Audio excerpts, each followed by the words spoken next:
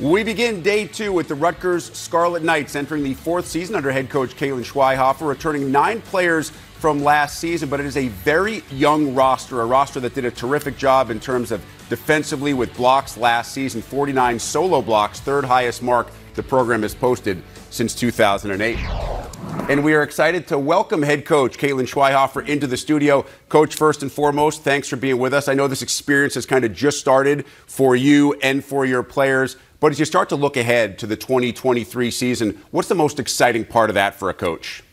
Well, thank you for having me. It's an honor to be here, and I think it's really fun to, of course, return the players that we have, add new players to the roster, but the youth makes it exciting because there's a lot of unknown about this year, and I think that we've done so many things in the off season and over this summer to physically, mentally prepare this team for a challenging conference slate, but it's a matter of, I think that there's going to be some surprises, and I think that we're right on the cusp of something really great, and it's a fun group to coach. I enjoy all of them, and I'm just excited to see what they can do.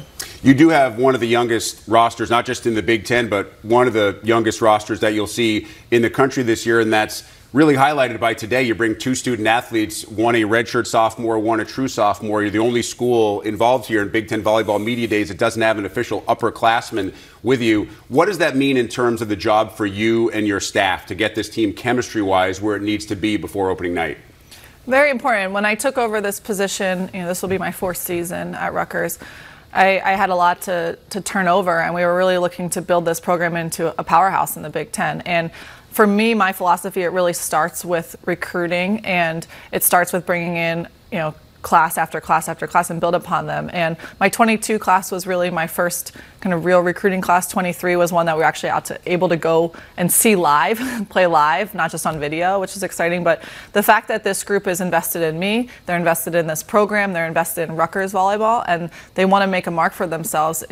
They have this determination and this fire. So regardless of the age, I think that, yes, there's going to be some matches that we might win that we're not supposed to. We might lose when we're not supposed to. That just happens when you have a younger team. But the reality is the experience they are going to gain at this, be able to be, on a team that out of 11 of them, someone's got to play, right? So it's a matter of they're going to get a lot of experience very young. And obviously the Big Ten is such a tough grind each and every year. The non-conference and the start becomes so important. Last year, your program got off to the best start in a quarter century. How key will that be this year, especially when you look at your schedule and you consider that just one of your first 8 matches is actually at home? Yeah, the way that I looked at preseason this year, in the past I used to start off a little bit slower and build up into Big Ten play. We're trying the reverse this year, where we're going to go out and play a couple of other power institutions right away, and then kind of lean ourselves into Big Ten play, which obviously is a gauntlet, and you have to make sure that physically and mentally we are ready to go. So with a young team, I want to give them a little bit of, hopefully, some rest leading into Big Ten play. But I'm excited about their potential, and I think that it's a matter of, my goal this year is to go above 500. I mean, as a program, we have not been above 500 in the history of us being in the Big Ten, and that is 100% the goal for this season. Obviously, the fan support for volleyball is massive at basically every school. What did the move to Jersey Mike's for most of your home games do in terms of the fan support and getting the Rutgers community really behind the volleyball program and where you eventually want it to be? Yeah, I was very grateful to Pat Hobbs and to our administration for allowing us to move over into Jersey Mike's Arena, and that was a huge step. It just shows how serious that Rutgers is taking the volleyball program. The opportunity to play in an arena that has all of the lights and cameras and TVs, opportunities, all the things that allow us to get onto the network and just get our program showcased, not only internally when you have your fans in the stands, it makes it for a more comfortable environment for them to watch a match, but also externally, people are able to now really get a nice view of what the program is doing. I think it's probably easier for a coach and a coaching staff to assess physically when your team is ready to match up. How do you know mentally when your team is ready to deal with the kind of opposition and the environments that you have to deal with on a weekly basis inside the Big Ten? It's a great question. I think that's something that is a little unknown, right? I think we're going to have to, that's going to be a challenge for us as we go through the season.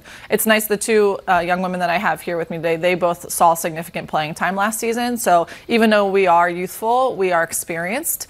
And I think that even though our leadership is young, they still have been through this 1-2 years and seen the challenges that they face, not only from opposition on the other side of the net, but also what what playing in environments that are loud and crowded, and when teams are not always nice, or fans are not always super nice, right? Standing behind you when you're trying to serve the ball with cymbals in their hands. But it's something that our true freshmen are going to have to learn and adapt to. But because we have experience, the players that are our sophomores have that experience as freshmen, I think we're ready to go. You referenced the two student athletes that are here with you, Alissa Kinkela and Taylor Humphrey. Tell us a little bit about those two women before we get a chance to chat with them here in a second. Sure, I'll start with Alissa. Alissa is a student athlete from Australia, so she travels very, very far, all the way to New Jersey, and she's really grown in her presence and in her skill. We've moved her from the left side to the right side, and she can transition between both. I hope to see her play 6 rotations this season. That's a goal for us, is to run a dynamic offense from all areas of the court, not just from the front line. But she's played on and off her first year. She's a little beat up at times, some injuries here and there, but she's ready to go and really excited, and it's just really grown in her leadership potential. And Taylor was a true freshman last year, and she played more minutes than any minutes, whatever you want to say, than any other player on the team. So I think from just feeling comfortable on the court and feeling really, really solid during Big Ten play, I'm not worried about her at all. Schweihofer, head coach at Rutgers, we really appreciate the time. Of course, best of luck to you and the Scarlet Knights in 2023. Great. Take a look at a few key dates for Rutgers. September 1st on the road. Always nice to play. And Coach Schweihofer mentioned those Power 5 non-conference opponents. NC State on 9-1. Purdue matchup comes your way September 24th at Iowa on October 27th. Taking on Michigan State on November the 18th. Alissa Kinkela, Taylor Humphrey are the student athletes with us here in studio, getting to enjoy a little bit of Chicago before our visit. We may or may not discuss their thoughts on deep dish pizza coming up in just a bit. We will definitely discuss the 2023 season for Rutgers women's volleyball. And a couple of sophomore outside hitters. Alissa Kinkela on the outside, Taylor Humphrey next to me here on set. As I mentioned to Coach, you're the only team that is represented by 2 underclassmen this week at Volleyball Media Days. So as players who are, I guess, fairly young in terms of the overall atmosphere in Big Ten volleyball, how do you still embrace being leaders on this team? And Taylor, I'll start with you. I think we are a young squad this year, but having some playing experience is going to be very helpful. We have a couple of freshmen who I think are going to play important roles this year. So just being able to talk to them about what it's like playing with all the noise, what it's like playing with all the fans, and just preparing in the gym every day at a high level, so when it gets to game time, it's nothing new. How I embrace that leadership is this is my 3rd year coming into the game. So first year I was unfortunately injured, so I kind of joke with Caitlin that it's a blessing in disguise, because I was able to integrate myself into Big Ten volleyball from the sideline. So I was able to use that knowledge into my 2nd season and able to lead the group with what I've seen and what I've observed from the sideline, and hopefully from last season's knowledge I can bring that into this season's. How did you get from Melbourne to the Banks at Rutgers? Oh, by plane first, but it was a few years ago, like 4 or 5 years ago. I was like, okay, what can I do to further my career in volleyball? And I was like, oh, college seems like a great idea. So I did my profile, sent it out to many colleges, and Rutgers really stood out to me as a star school to come to.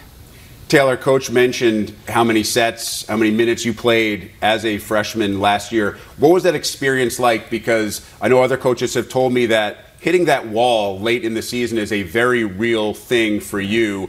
Did that occur with you? Do you feel like you're more equipped maybe to even build on what was an outstanding freshman season?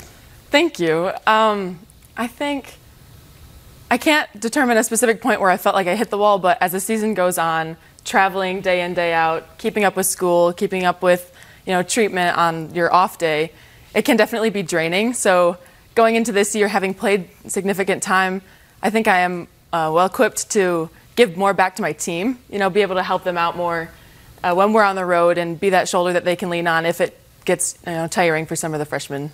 Having gone through that first year and playing in some of these road environments, which one did you think was the toughest? The toughest?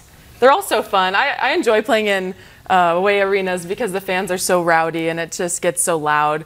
I had a lot of fun playing in Purdue last year. Their band is pretty rowdy. They are, in fact. Alissa, what about you in terms of going on the road? Was there anywhere you really enjoyed, or anywhere that you found to be difficult to actually be able to hear enough and get into the groove enough to play the way you wanted to play? Yeah, no, that's a good question. I always enjoy traveling. Obviously, I travel very far, so I enjoy airports and everything. The long bus rides are a bit hard to do, though, sometimes, but I have to agree with Taylor. Purdue and Penn State are probably one of the toughest with determining fan sections. They're very tough to play with because they're always in your ear and the bands are very loud, which I'm clearly not used to coming from Australia, but at the same time, that is something very unique to my experience, and I wouldn't give it up any other day. All right, Alissa, I'm going to finish with you because I did a deep dive into everybody's bios, and one thing jumped out more than anything to me. You named the hedgehog as your spirit animal, and I need to know where on earth something like that came from. Look, that was probably 2 years ago when I made that decision, and Taylor and I recently took a spirit animal test because we knew we were going to... And it was not a hedgehog? No, I was a horse for some reason. It was something to do with loyalty and being slow to trust others, so I need to update that bio. It's a horse for me. And yours was? A shark. Ooh. Perfect for Shark Week. And I was going to say, we're just on the heels of Shark Week. Week. Great time. Taylor, Humphrey, Alissa, Kinkela, we truly appreciate you being with us today. Thank you very much. It has been a block party in College Park since Adam Hughes took over as head coach. The coaching background is evidence. We'll talk about that in just a little bit. 3 1/3 blocks per set, led the NCAA, a huge reason why this team defensively was so successful and led to overall success in the 2022 season as well. Entering year 6 under Adam Hughes, you'll see him in a little bit. He doesn't look like he's nearly old enough to have been there that long. Won 7 Big Ten games in back-to-back seasons for the first time under coach and recorded road and home wins against top 10 opposition in the same season for the very first time in program history. Here is proof positive. Adam Hughes, yes, he is really that deep into his career at Maryland. Does it go as fast as we seem it has gone? It's surreal, realistically. I feel like I'm working my way up in the tenure of coaches, and we're hoping to be at Maryland for a very long time. I hope I'm going to be a lot more great next time I do this. We talked about the fact that you have won road and home games last year against top 10 opposition. It was the first time ever in program history that happened at Maryland. What does that tell you about how close the team is to being able to go anywhere at any time against any opponent and do what needs to be done to win a match? Yeah, I mean, even looking back 2 years ago, we were fortunate we were able to beat Wisconsin at home, and that was a nice 5-game win. But, we were trying to keep building, and last year having 2 significant top 10 wins, I think, kind of moved us in another direction. And realistically, we want to make the NCAA tournament. I mean, that's something that we've been cracking at. We've been close, and for us to do that, we just have to be a little bit more consistent. So I think the belief in the program is very high, and now we just got to be able to, do it a little bit more consistently than we've been able to do in the past. Winning on the road is so difficult in this league, and last year you won 3 consecutive road series. And that doesn't happen for many teams at all in this league, really in the country. What goes into winning on the road, especially when you have to play at places like Penn State, like Wisconsin, like Minnesota? Sure.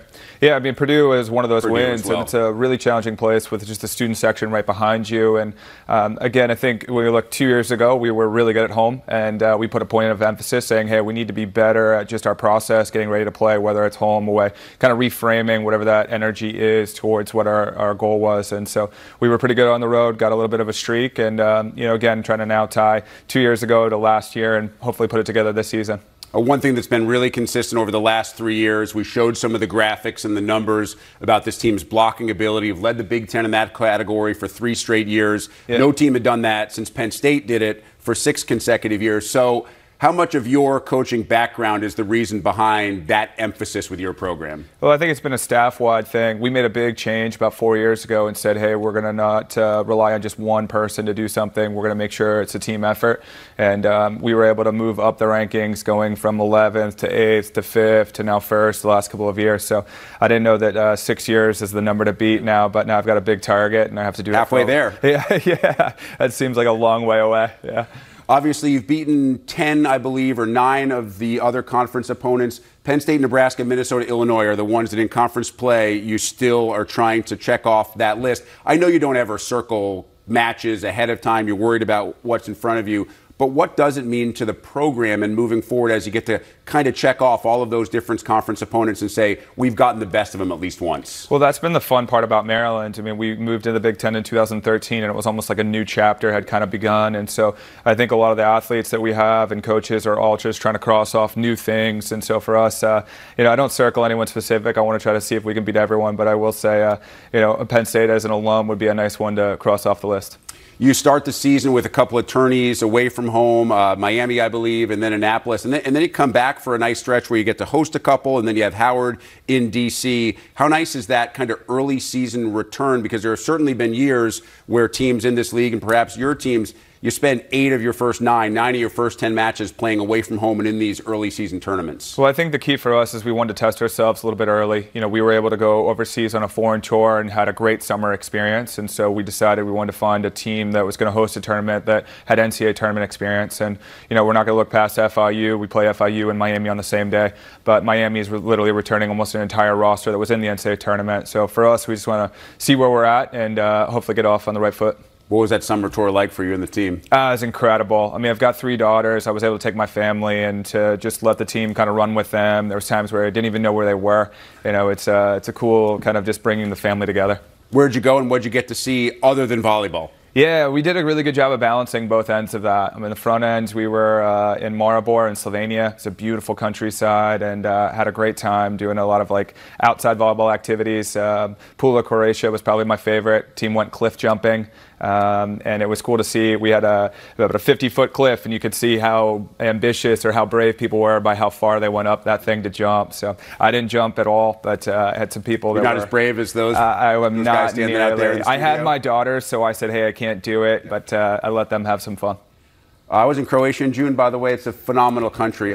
Before we wrap up and get some of your student athletes up here, I'd love to hear a little bit about them. Sam and Sydney are with you. What do they mean to your program? What are they like as both players and people? Yeah, I mean, well, Sid was here last year, and she's been a great representative of our program. She's an ultimate competitor. She's outside right now, probably trying to beat somebody in ping pong or something. And to bring Sam here is also important. Sam was committed to us, and whenever there was a coaching transition, I was fortunate to become the head coach. She recommitted to the cause, and they're that kind of first group for me that was recruited in 2020, and see them now be seniors. Hopefully, we'll get their super senior year here at Maryland, but got a lot left on the table. But I'm thrilled to bring them here. And obviously an exciting season, lots to build on. Adam, we truly appreciate the time. Thank you very much. Appreciate it. Sam Sire and Sydney Dowler are the student-athlete reps for Maryland volleyball, and everybody needs to take in a little bit of Chicago before they come here and answer the hard-hitting questions. This is one of the more popular pictures we've seen this week, the bean, formerly known as the Cloud Gate, just off the Mag Mile. Great stuff as we continue on Big Ten Volleyball Media Days, hashtag B1G First Serve. Sam Sire, Sydney Dowler with us. Thanks so much for being here. I want to start after we just finished with Coach Hughes. He always seems, I've talked to him via satellite, this is the first time in person, seems so chill and laid back. Is he always like that, even at practice, maybe when things don't go well? Sam, I'll start with you. Yeah. I mean, he's one of those to kind of let us figure it out on our own. He's not really one to harp on us a lot. So he's like, you guys take the reins, figure it out yourself, and that's what kind of has helped us grow as players. Yeah, he's a competitive guy, I will preface that, but his chill energy stays on the court as it does off the court. He always brings that constant, calm vibe to the court, and I think that really helps us. Obviously, as players who have been around the program for a while and seniors, you are considered, Coach mentioned this, kind of leaders on this team. Sydney, for you, what does that mean in terms of your leadership role, not just production? Yeah, leadership I think is huge for us in each of our, we've worked really hard, especially on the foreign tour, to each define a leadership role that we can have individually as a collective group to make ourselves better. So, leadership is huge for us. I think we can all lead together as a group to bring us closer on the court, off the court, everything. It's just really about how the team leads together. Honestly. How do you approach your leadership role, Sam? Yeah, I feel like I can be a huge advocate for the younger freshmen here and even the transfers because they don't know what it's like in our atmosphere, and especially me and Sid being vets kind of here for the past 3 years. We're kind of just going to tell them how it goes, tell them the standard. And I mean, they already know, they've been here, they've been to Europe, so we were able to go to Europe and kind of just show them this is our culture, this is what it's like, this is what you're going to be a part of, and they're already blending in really well. What was the most amazing part of that trip for you? Oh, the cliff jumping. So you actually did do the jump? I was the high one. Oh, yeah. I was sitting there for like 20 seconds debating, and I was like, I'm just going to go. And it was amazing. I'm glad I did it. And I'm sure amazing sights, but also fantastic team bonding to be able to enjoy something like that, for everybody to collectively enjoy an experience that probably no one had ever even had individually. Yeah, it was huge to have the freshmen there too. I mean, I think we bonded like no other. They were fitting right in. We made a huge team connection there, and I'm really excited to bring it to the fall. What did those top 10 wins that you guys posted last year, Sid, one at home, one on the road, what do they do in terms of the confidence level for this team, believing that any night can be your night? I think they show us that we can do it. Like, sometimes it's hard to believe, you know, being ranked lower, things like that, that you're right there with them and that it is close. But when we do snag those wins or like sweep a big team like that, it's huge for our confidence. It's huge to show us that we can do it, that we're raising our standard every year, and now we just have to get consistent with it. I spoke at length with Coach Hughes about the emphasis on blocks and how good you as a team have been in that regard over the past 3 years. What's practice like when you get into that kind of session? Well, it's definitely tough, especially when we're playing against someone like Layla Ricks and Anastasia Russ. I mean, that's a big wall, yep. Right? But that's what makes us so good, because it allows us to get used to it too as hitters. So practice is just a lot of technique, and by now we're kind of used to it. So we get really, really competitive with it too in practice. I mean, we're. For you, I know you ranked top 10 last year in the conference, I believe, in kills and points per set. So take me through your mindset. Let's say it's an in-system ball and you're getting ready for a swing. What's kind of going through your mind as you're seeing where the ball is hopefully going to apex and what you want to do to make it as good as it can possibly be? Yeah, I just kind of see where the set is. I mean, usually Sid puts up a pretty good set, and I'm like, all right, where can I take this? I kind of try to see ahead of me and look at the block, and if the ball's moving a little bit to my left, I'm just going to kind of go line. So it's kind of in the moment thing, and if I see what's in front of me, if I can sneak it through there, and if I got to put a tip in, that's what I'm going to do. So yeah, and I'm just used to kind of being comfortable in uncomfortable situations, so it's kind of helped my past 3 years. Well, I'll flip it then for you, because she just pointed out how important the set for you is. If she's going to make that kind of swing, then what are you thinking in your position? My hitters make it really easy for me, and so do my passers. I mean, they set me up in a great position. I feel comfortable setting anybody at any time. I love giving Sam the ball. We've had a great 4 years now, 3 years. Yeah. So yeah, it's just fun out there, honestly, to throw the ball around and see what everybody can do. When you committed, Sid, you were just the 10th Under Armour All-American at that point to commit to play volleyball for Maryland. So what led you to make that decision?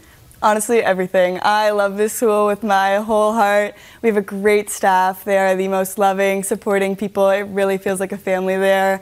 The team is great. Again, like, we just have such a great family atmosphere around us. Like, there's nobody on the team that I feel like I couldn't just reach out to if I needed help or go hang out with on a random day. So it's just the atmosphere of the whole school. It's in a great environment, a great education. There was nothing that I could see at fault with the school. Sam, and I'm not asking you to name specific numbers of wins or how far you guys may go, but for you at the end of the year, what would make 2023 a successful season for you in Maryland volleyball? Just continue building. This past 3 years, we kind of rebuilt our program, and I mean, throughout the years, you've seen such tremendous improvement. And so this year, I think we're going to kind of bring out that competitiveness a little bit more and kind of work really, really hard to show people that we can stand with any team at any moment. And so I think everyone's ready for that, and we're all a really competitive team, so we're ready to go. It sounds like you guys love where you are. I'm sure you love playing at home. Where do you not love playing? What do you think is the toughest place to play when you leave College Park? I would say Minnesota. I think that's pretty tough for me. I don't know what it is. I don't know if it's just, I don't know. And no one really screams at you either. So maybe that's because I'm used to all the loud noises. And I'm like, this is kind of different, and I'm not used to it. So I think that's why it's hard for me. They've also had the last 3 Big Ten Players of the Year come through there. Yeah, so that too. Never an easy trip either. What about for you, Sid? Yeah.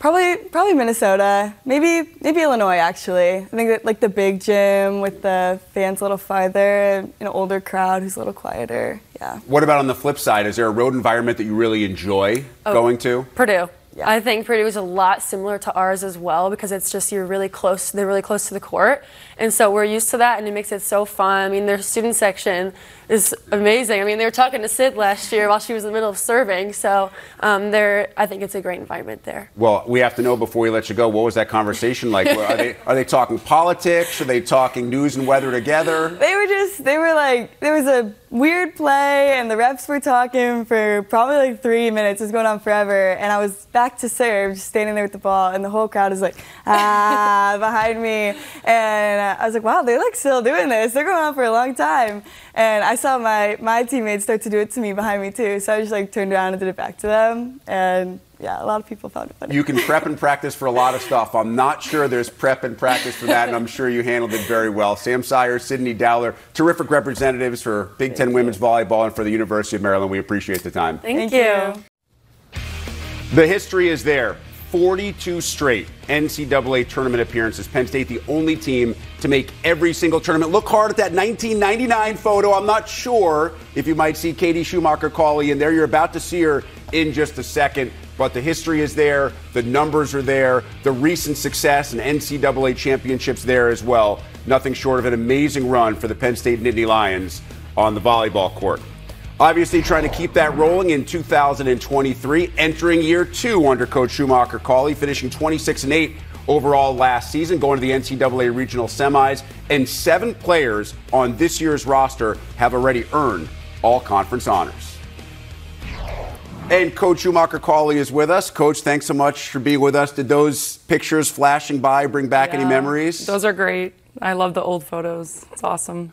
When you start to think about your role now and your role then with Penn State and what this program has always been and will continue to be for women's college volleyball, what do you think about first and foremost?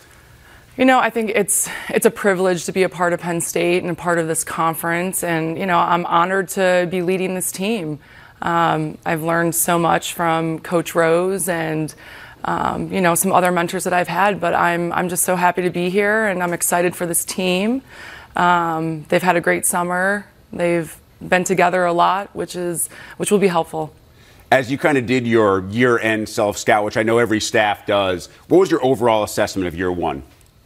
It was fast and furious. I was proud of the way the team got better as the season went on. And, you know, they competed really hard. There are a lot of players that, you know, I think some people didn't hear about. And I thought that, you know, we competed, got better, and we're great teammates. You mentioned Coach Rose. I'm curious, when did the nerves start going away after replacing someone who's literally considered an absolute legend in this sport? I don't think ever, but they're still there today? Yeah, for sure. I mean, it's a special place, and you know, I'm just excited, and I think I'll always have that little nervous edge. I know it's probably impossible to list just 1 or 2 things, but what did you take away from your time with Russ that you'll always try to apply to your teams? Yeah, I think for me, it was, you know, he always told me to be myself and to always compete. So I think that, you know, there are a lot of lessons that we learned, but I think just to compete and to do your best. I'm sure winning the first 12 helped ease those nerves a little bit, but as we all know, the finish is a little bit more important than the start, and you had a great run in that epic 5-setter to Wisconsin at the end. Is there truly such a thing with roster turnover and changes that every team has to endure as taking momentum from the end of one season to the start of another? Yeah, you know, I'm really proud of our returners. I think they've done a great job, and I think that they're eager to let the new players know what we need and how to win and what's expected of them at Penn State. So, yeah, I mean, momentum is, we got a couple tough matches right away, so that will put us in our place and let us know what we have to do. I know you necessarily haven't got to spend a ton of time yet with your team as a group. You'll get to do that once the NCAA says, obviously, it's okay. But in terms of that integration, the new players, the freshmen, the transfers with the returnees, what does a coaching staff want to see to tell you that that chemistry is getting to the point where it needs to be before opening night? Yeah, again, I put a lot on our returners to welcome the new players, whether they're transfers or freshmen, and I thought that they did an excellent job this summer incorporating everyone, and they worked out together. They spent a lot of time off the court together, and I'm proud of them. The transfer portal has changed a little bit of the way the rosters are made up. Certainly changes your roster with all Big Ten performers and Mac and Jess coming from other Big Ten teams to your squad. How did that process unfold? I think that these players have an opportunity to graduate where they're at, and whether or not their scholarship situation was different at the school they were coming from. We had some scholarships, and I'm really excited about the players we have, and also with Allie Van Eckeren and Cam Hanna and Lena. I think it's a really dynamic group. What do Mac and Jess specifically do for you in terms of the way you can play and the way you want to play? Yeah, I think that they're experienced. They can play fast. They know the league. They know these gyms, and I think they're eager to compete in the blue and white. You mentioned a tough start. I'm always interested in the philosophy of coaches who have to go through this Big Ten gauntlet and what you want to do in the non-conference, because you want to get your teams ready, but you don't want to tire your teams out, and you don't want to be a situation where you get into the Big Ten and you have to go 3 or 4 games above 500 just to be NCAA tournament eligible. So what's your philosophy when it comes to scheduling the non-con? Well, we were invited to play in this tournament in Tampa, and I think it's a great experience for our team to play at the Final Four venue, to play a team like Florida and Georgia Tech right off the bat. So, I think if you want to be the best, you got to compete and be ready to go right away. Here are some of those key dates. You're on the road against Louisville on September 10th, and then a couple of those Big Ten matchups, the bottom 2 against Ohio State and Wisconsin at home, the road match against Minnesota on September 30th. You really can't look at the Big Ten schedule as a whole. I think most coaches would tell you they don't want their players to do that because there are stretches of 4 or 5 matches that if you look at them in their entirety, they almost seem overwhelming. How do you want your team to look and handle the schedule that's in front of them? We prepare week by week, so I think it's, what's ahead of you for that weekend, and we do our best to prepare the players, and, they're committed to what they have to do to be great. So we go 1 week ahead. Who will be some of the leaders on this team that you will rely on as you talk about the seniors and the veterans to be around and make sure that that integration is where you want it to be? Yeah, I think both Zoe and Allie, who are here today, I expect them to do a lot on and off the court. I think Quinn Menger is a great leader for us, and I'm expecting all 19 players to have an impact on this team. Share with us a little bit more about those 2 student athletes that we'll hear from in just a minute. Let's start with Zoe. Zoe is a dynamic physical player that everyone likes to watch play. She's a great person, and I'm super proud that she's a Penn Stater and that, she has 1 more season. What about Allie?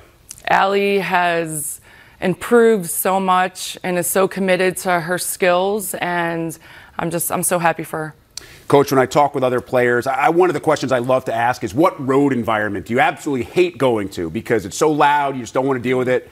Most people answer Penn State, Purdue. They're kind of the most popular answers.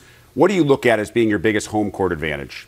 I think our fans are awesome. We have a wrecking crew that is our student section. They love volleyball. They love our players. They love the Big Ten. Do you have a road environment that you think is difficult to go to and win in? Oh, gosh.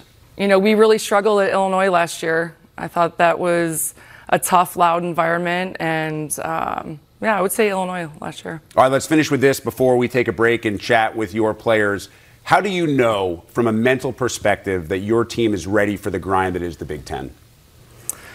Well, I don't know if you ever really know, but Fair. I know they're eager to start preseason. I know that they're eager to help one another and that they're going to work really hard. Katie Schumacher-Cawley, head coach of Penn State. We appreciate the time. Thank you.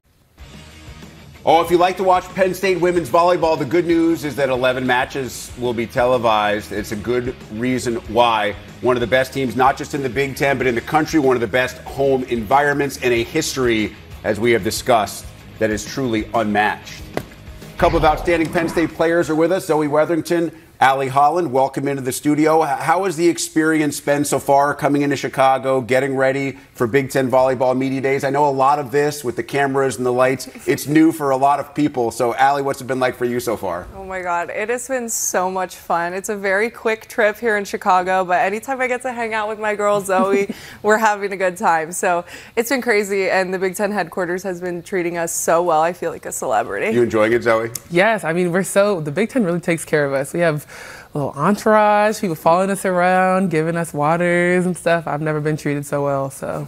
For you, for both of you, 2022 was a little bit of a transition with a new head coach coming in after Coach Rose leaves. That transition seemed, from the outside, Zoe, it seemed pretty seamless. Was it that simple on the inside as you guys made the transition to a new coaching staff? I mean, I wouldn't say it's seamless. I think we had a lot of hard work to do when we first got in the gym, and it was a big change from, Pac-12 to Big Ten, because that speed of the game is different, the physicality of the players is different. But Katie made it really easy for me, and my new teammates in the new environment was really perfect. Allie? Oh my God. I mean, I think that we did a great job handling all the changes. We have a lot of people coming in, a new staff, but I seriously love the staff so much. They've just given me such a new light and love with the sport of volleyball, and it's been great. Well, Zoe, you mentioned the Pac-12, and for those that don't know, you came out of Charlotte in high school, but started at Utah, and then you made the transition, and then obviously there was that coaching change. There's been a lot of transition for you. What's your volleyball journey been like over the past, let's say, 5-7 years? I think it's just been a long learning experience that I'm really grateful to have. I'm glad I can say that I've had a unique journey, and that I've gotten to experience different environments because I have more perspective on the game, I like to think. But now that I'm at Penn State, I really couldn't be happier. Allie, how do you see your growth as kind of a person and a player during your career at Penn State? My God, Penn State has just played such a pivotal role in my academic, athletic, and professional goals. But coming from freshman year to now, it's just the dream of playing at Penn State, the dream of playing with the girls I'm playing with and playing in these gyms is pinch me almost. It's really amazing. So I'm super proud of myself. I'm proud of the team, of how far we've come since I've been here freshman year. For both of you, and I'll start with you here, Allie, what does that mean in terms of the way that you're able to handle the incoming freshmen, knowing what you know now, and maybe more importantly, knowing what they think they know, but they don't actually know? Oh, well, I think that it's nice to handle the freshmen, especially because that used to be us. We know what we would have liked to hear and what we would have needed to hear our freshman year. Our freshmen are great. They're so sweet. They're so cute. They're excited to be on campus. They're ready to go. And, they're working hard in our summer workouts. So I'm super excited for them. How do you handle the youngsters on the team? I think it's fun. It's nice having people come in that are just kind of new, and they're moldable and they're able to adjust. It's hard breaking some little bad habits maybe, but all of our freshmen come in knowing what Penn State is all about, so they're ready. How do you, as leaders and veterans on this team, even if you've only played 1 year here, you start to see new players coming in from other Big Ten schools, which is happening more than it's ever happened before. You have two of the more impactful in Mac and Jess coming into your program. Do you remember, Zoe, what you thought when you heard about the news that they were coming into your program, and how have they been integrated? Oh, I remember. I was jumping for joy. Having two players like that, I mean, all of our transfers are great. So knowing that they're coming in here, I just know that we're really stacked with talent, and the hard work and effort will come with it because they come from great programs as well. So I'm just excited. What is the key to finding the right chemistry that you need with a group that changes each and every year? Yeah. Well, I think we're super adaptable. I think that everyone on the team is not only great players, but they're great people. So we've got to spend the summer getting to know each other, hanging out both on and off the court. And I think that we've just had such a fun summer, and we're so excited to start preseason together. Take me into a home game for you guys, big time night game, Big Ten game, or a non-conference match against a top 10 opponent. What's that environment like for your home matches? It's wild. It's really a dream come true, because I remember the reason I wanted to play college volleyball is because I sat in Nationwide Arena for the 2016 final and saw it packed, and I saw the impact that women's sports could have, and that was instantly my goal. So getting to play in Rec Hall all the time with the blue band, with the wrecking crew, it's really a dream come true. It's so loud, sometimes you can't even hear. It's vibrating the floor. It's really exciting. Yeah, well, I'm glad you brought up the impact on women's sports and what this sport has become really since both of you have been in college. The popularity and the visibility have gone just through the roof. Fox announced yesterday there will be national broadcasts of a couple of Big Ten games on an NFL Sunday. We have seen this sport get to levels of visibility on different networks it has never been before. How proud are you to be a part of that? I literally have chills as you're saying this. Like, this is literally a dream come true for me. And the fact that I get to meet little girls that also have the dream of playing in college, like, that's what really makes it for me. That's what keeps me going, is like the sisterhood of college volleyball, all my friends on my team and the other teams, and the little girls that look up to us. Zoe, has it become evident to you just what your sport has become and how it has changed just in the time that you've been playing in college? Yes, I mean, NIL and the extra visibility is great. I mean, it has its perks, but it's also hard because you're even more in the spotlight than we were before. I think that now we really get to see who's looking up to us and like who's just paying attention to us. Katie always tells us that people are watching, and it's more rings true now more than ever. Yeah, more people are watching than ever before. Mm-hmm. For you, volleyball has been a way of life for a long time. Your mom is the current coach at Charlotte. So what's that like, the balance between having a mom who's also a coach, but you also have a coach who's your coach? It's great. I think it is a bit of an advantage, if anything. I think I have a unique perspective on the game because my mom, but also my dad is a commissioner of a D2 league, so I get to see the administrative side as well. I think I'm able to have a little bit more insight than other players on the recruiting side too. I think I had a little bit of a leg up because my mom just told me like, hey, you need to do this, you need to send emails, and she always just kept me on the straight and narrow and supported me in my process going through schools and stuff. So I'm just grateful for that because I know it's a unique thing that doesn't happen to every player. Yeah, if you're comfortable, share some of the details of those conversations. Are they more mom-daughter talk? Are they more coach-player talk? Or is there a mix of both? It's definitely mom-daughter. My mom has never personally coached me. We've always kept that boundary kind of away because I know business and family going together isn't always a great mix.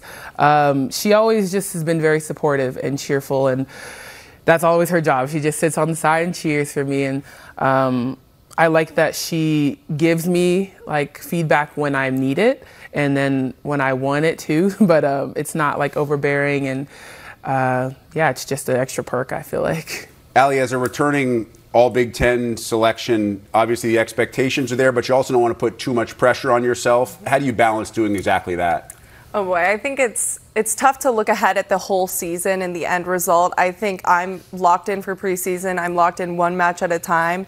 And I really think it's about building the chemistry with my setters and making sure that we can get good passes and stuff like that. I think it's really a whole team effort, but I'm taking it one game at a time, one set at a time, and that's what gets through a long season. You know, coaches love to hear that answer. I think Coach might be over there smiling right now as you answer one game at a time, one set at a time. What's the best part about working your way through the Big Ten schedule and the road trips that you get to make in this league?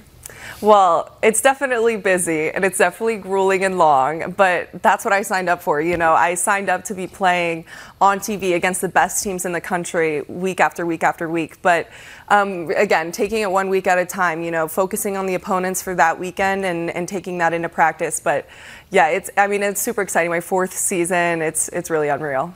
Do you have a favorite or a least favorite place to play away from Rec Hall? He said away from Rec Hall. Dang. I would say my favorite place to play is probably Indiana. The girls like leave us nice little like gifts in the locker room and stuff, and they're all sweet. And the facility there is like brand new, and it's not too intimate and close, but it's just right. Least favorite, I'm gonna have to go. Or at least maybe hardest to play at. Hardest to play at, I'm gonna have to go Wisconsin. Obviously, that was our last game that we played, but that was tough because they were definitely cheering on Wisconsin in there, and we had our little support section, but it was tough. Obviously, that was a phenomenal match during a great run for you guys in the postseason. How much do you still think about it? Does it motivate you, or is it time to say that's in the past, we're moving on? Well, I've thought about it every single day since we've had that match, and we're hungry to get in season and get ready to play again. Like, playing a 5-setter, taking it to the very end like that with a great Wisconsin team, I mean, it's exciting, but also the second the last ball drops, I'm ready for the next game. I'm thinking about it every single day. Does it motivate you as well? It does, but I'm more of I got to leave it in the past. This is a new season. It's my last season. I can't really go into it with any baggage or any thoughts of what could have been better, you know, and there's always the shoulds and the coulds and all that, but it's a new year and it's looking up for us. It was an amazing year. It's been an amazing run for Penn State, as we mentioned, the only program to make every single NCAA tournament. Representatives like this, the reason why. Allie, Holland, Zoe Weatherington, thanks so much for being with us. Wish you guys a successful season. Stay healthy. Preseason volleyball poll was released on Tuesday. Wisconsin received 13 of 14 votes, and there are many reasons why. Badgers coming off 4 straight outright Big Ten regular season titles. They do return more than 3/4 of their total production from last season's Elite Eight team. But when you look closer into those numbers, the Badgers return more than 90% of production in terms of kills, assists, and digs. The schedule, in a word, brutal. 13 matches against teams that were ranked in the final poll in 2022. And the head coach of the Badgers, Kelly Sheffield, is with us. The first little nugget on that graphic mentioned that it's been 11 years now. Does it seem like a decade has gone by? It's been a great ride. I mean, you know, just be able to work in, you know, Wisconsin and raise your family in Madison. It's an awesome place. Excited about the future, no doubt about it. Kelly, as has been the case for the last couple of years, you are the hunted, not the hunter. How much do you want the team to embrace that role? I don't know if we talk much about it. You know, it's we want to be consistent. There's so much meat on the bone as far as how much better we can get, which is exciting. We need to continue to get better. Last year we had a pretty young team. We graduated a massive group of people the year before. We were pretty young, pretty inexperienced. Went with a new system with our 6'2", with MJ and Izzy, and you know, we've got a lot of those players coming back. We bring in 2 really exciting transfers as well. So we've got a little bit more experience this year. So we're just trying to be as good as we can. I don't know if we've ever really thought about, here, we're going to hunt. I think hunting is what we're always wanting to do. You know, it's nobody gets a head start in this league. You know, we don't start out, you know, 3-0 and everybody chasing us. So it's, you know, let's go. Everybody does start 0-0, but you're the only team that can say we were Big Ten champs last year, and you've been able to say that for 4 consecutive seasons. Yeah. Have you allowed yourself or the players to grasp the enormity and just how impressive that is in this league at this stage? Yeah, you appreciate because of how good the competition is, but the fun is the climb, the fun is the chase, and that becomes new every year. That process of building teams and going after, and then trying to move on to the next match quickly. This conference forces you to do that. It's you can't hang on a previous win. You can't hang on a previous loss.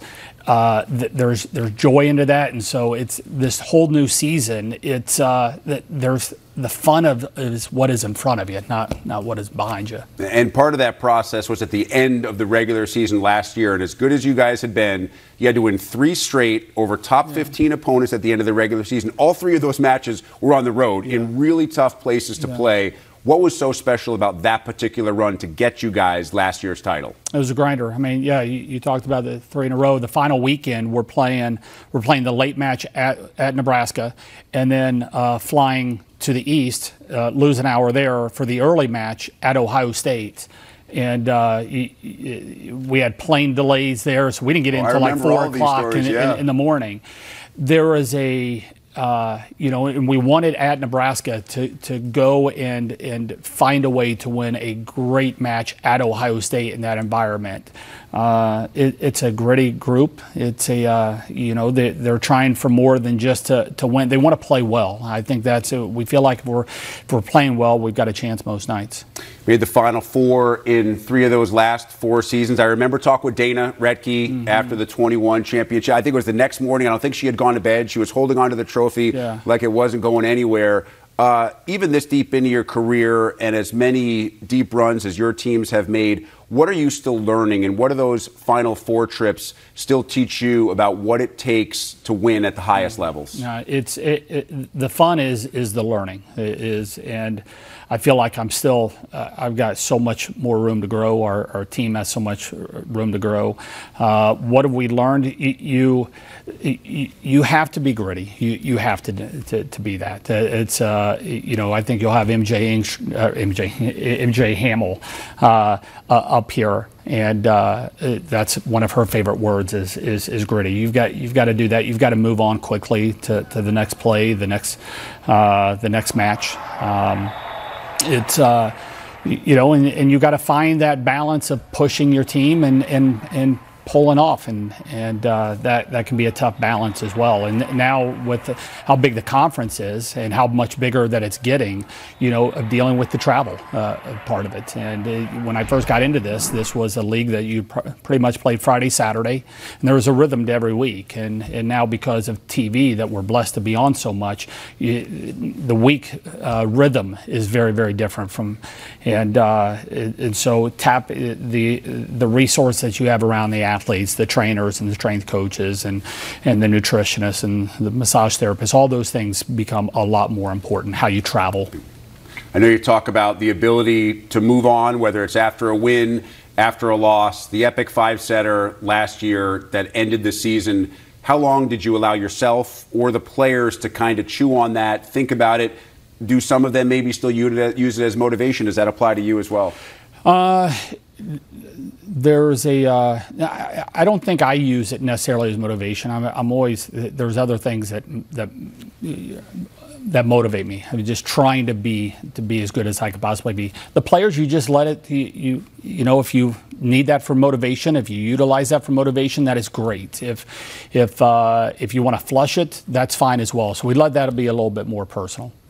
That's obviously one of those rare home defeats, but it's in Big Ten matches. I believe you're 27-1 in your last 28 at the Fieldhouse. What makes that environment for you and your players so special?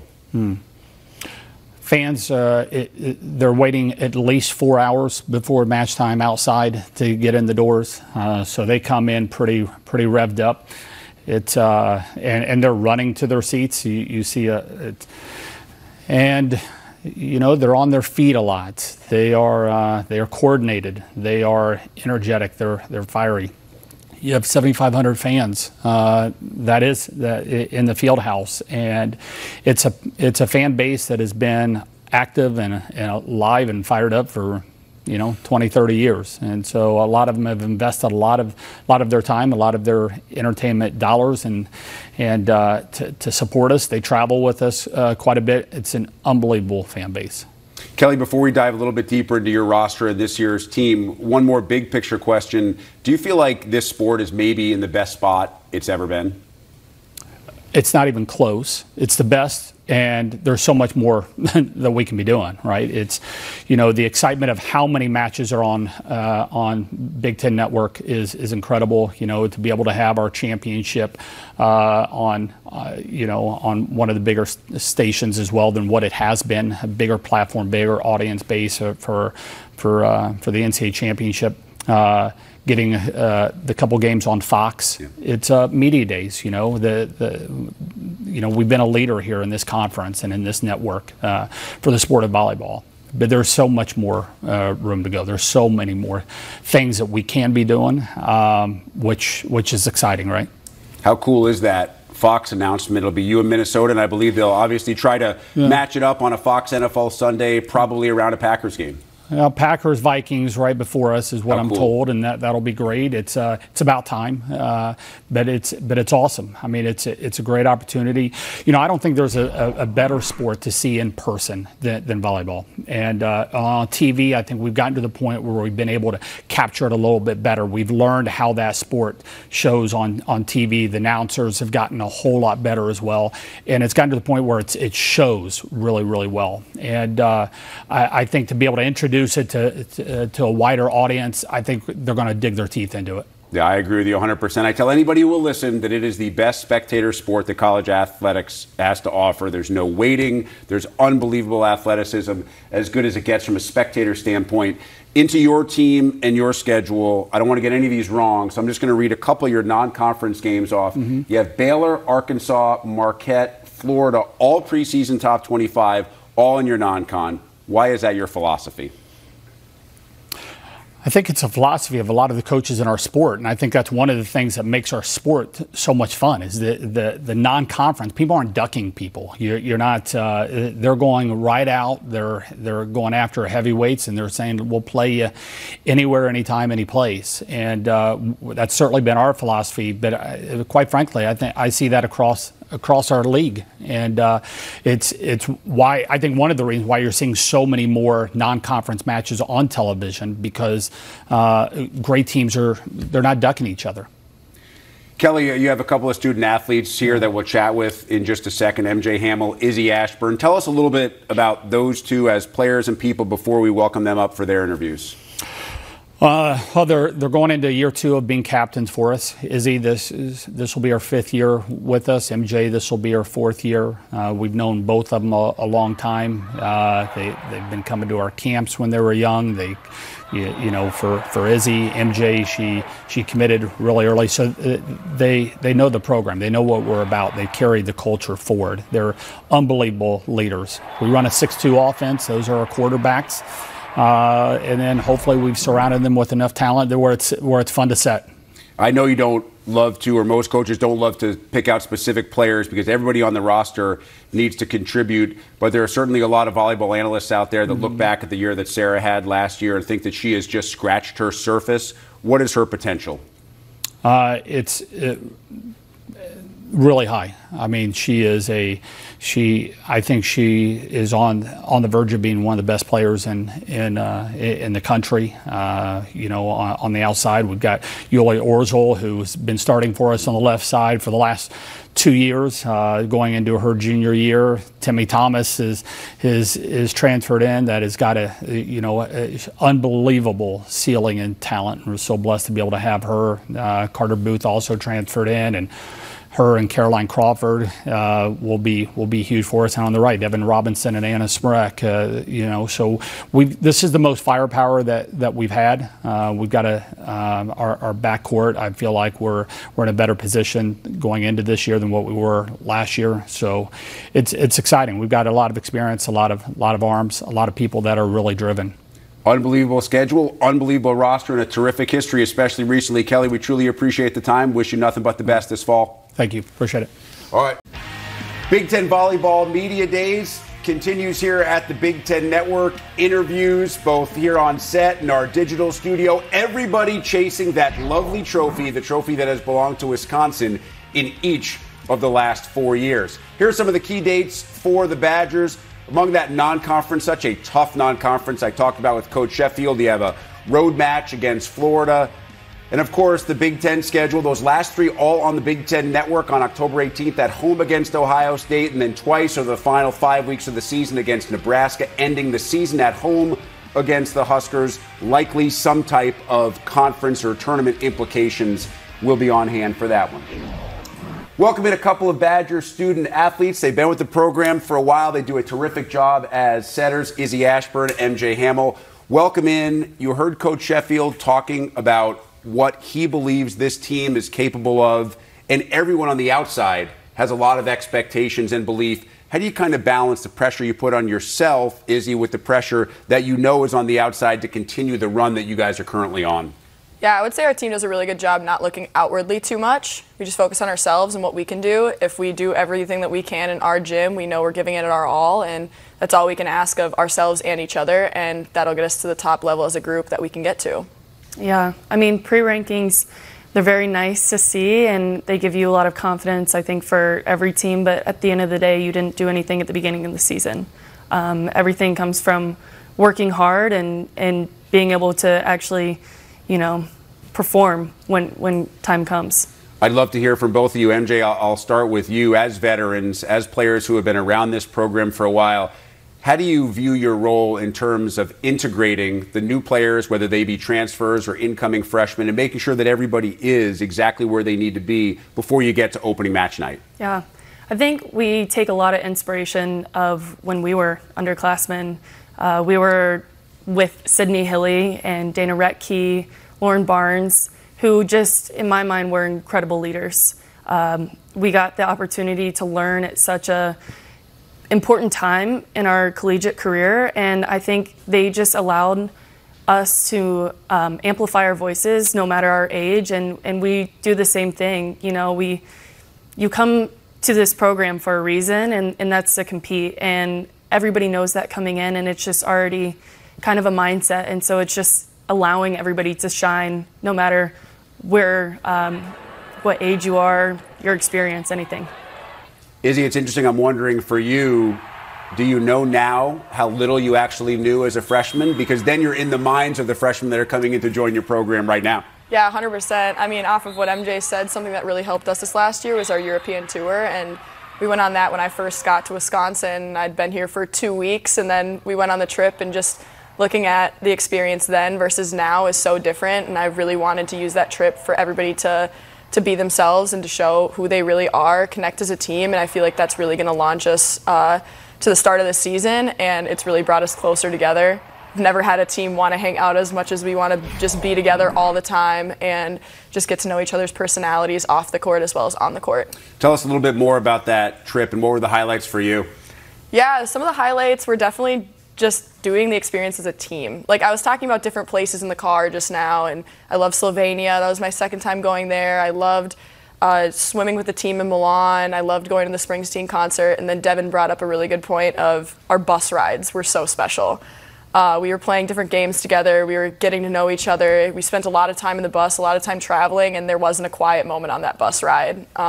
Just getting to know each of our teammates, whether you've played with them for 4 years like we have, or if you just met them, Temi just came in, just getting to know each girl individually and just being ourselves and showing our real personality. MJ, did you get to realize in the moment during that trip how special an experience like that truly is? That's actually what I was going to mention is those are one of those times where you sit back and you realize I'm playing the sport that I love with my best friends. You know, I don't think many people get to have this opportunity, and just to look back and realize that I'm surrounded by a family and I'm getting to play teams overseas. And if I were to look at myself now, like if younger me were to look at me, it's like I'm living the dream, truly. I asked Coach Sheffield about the way that last year ended with that really hard to swallow 5-set loss, and he said for him individually, he doesn't use it as motivation. He's motivated other ways, but players may approach it in a different fashion. How do you look back on that? Is it a flush it and move on for you, or it is a I don't want this to happen again in 2023? I think it's more of how if you can't look at a loss and learn a lot from it, you're not doing it correctly. Like that, losing teaches you just so much about you as a player, how you respond, and it would do us just a disservice if we don't go back and pretty much study that. And that's kind of the route that I take. And, you know, there's motivation, win or loss. You want to do well each year, but I think we were able to learn a lot from losses. Izzy, as you start to look at this year's roster, I think Coach described it as maybe the most firepower the program has ever had. From a setter perspective, what's that like to look around and know the firepower that is around you and the swings that are most likely coming, especially on good in-system balls? I love having as many options as we have. It's a great problem as a setter to have hard decisions to make because there's so many options. I think we just have a lot of firepower hitting. We have a lot of firepower passing. We have a lot of options within it, front row, back row, so many different ways we can run it. And I'm just super excited to see where we can optimize all of our potential and all of our talent and see this team come together. It's almost like an embarrassment of riches, isn't it? Exactly, yes. I mean, it's you kind of sit back and you're like, that means I have to get better because if we're not scoring every point, then I'm doing something wrong. So it's a good motivator as well. Yeah. I understand you have a big family history in volleyball. Your mom played at Clemson, a sister at Middle Tennessee. Correct. Are there arguments in the house about who's the best? You know, I wouldn't say it's much of an argument. She's accepted it. So I assume that's a yes is the answer to that question. Yes, absolutely. All right, well, the argument has been settled. I don't know if anybody else in the Hamill household is really happy to hear about the end of that argument, but we've solved it. MJ, Izzy, we appreciate the time. Thank you. The Gophers are in the building, taking on Chicago. Day 2 of Big Ten Volleyball Media Days. It's not coming soon. It is here. So are Taylor Landfair, Melanie Shaffmaster, and the Minnesota volleyball team. And so is head coach Keegan Cook. Year 1 will chat with Coach Cook in just a second. After a very successful 8-year run at Washington, Minnesota has had a ton of success in the Big Ten. Haven't finished outside the top 3 in a decade. 7 players are back who started games from last year's team that finished with 22 wins overall. And as promised, first-year head coach Keegan Cook is with us in studio. Welcome to the studio and welcome to the Big Ten. Thank you much. Very, very warm welcome from everyone. Thanks. What's the acclimation process been like for you after 8 years in Washington? Yeah, abrupt. Transitions are abrupt, and you just got to lean into it and ride the wave a little bit. It was a quick turnaround in December, but I've enjoyed it a lot. When did you start to really feel settled in? Probably not until the snow melted and we got our home. Which is what, like June in Minneapolis? Yeah, maybe? No, it's less than what people think. You know, the sun is shining, which I appreciate. But in May, our family got settled in our home, and that's been tremendous for us. Obviously, I mentioned you had a great run with the Huskies. Why was this the right move for you at this time? Yeah, it certainly was unplanned, is what I would say. But the longer you do this, you start to get a calling for when it's time to take on a new challenge. And I remember Chris Peterson telling me that a long time ago, former football coach at Washington, and certainly did not expect Hughes' retirement, but something hit me all the way out in Seattle of who's going to take on that responsibility. And the more I thought about it, I realized, I think it's me. And that was a really powerful idea that was hard to shake. As you started to settle into this job and started to get a grasp of what volleyball means to the Minnesota athletic department, what kind of stood out to you as you looked at the big picture of what this program has been, is, and what you ultimately want it to be? Yeah, there's sports fans and there's sports community, and Minneapolis is a community, the Gophers. And their interest level goes beyond just a passing interest. It's a love for the program. It's a commitment without conditions. And those things really connected with me at a deep level. You mentioned Hugh. You succeed Hugh McCutcheon, who won a couple of Big Ten titles, went to the Final Four a couple of times, won right around 79-80% of his games.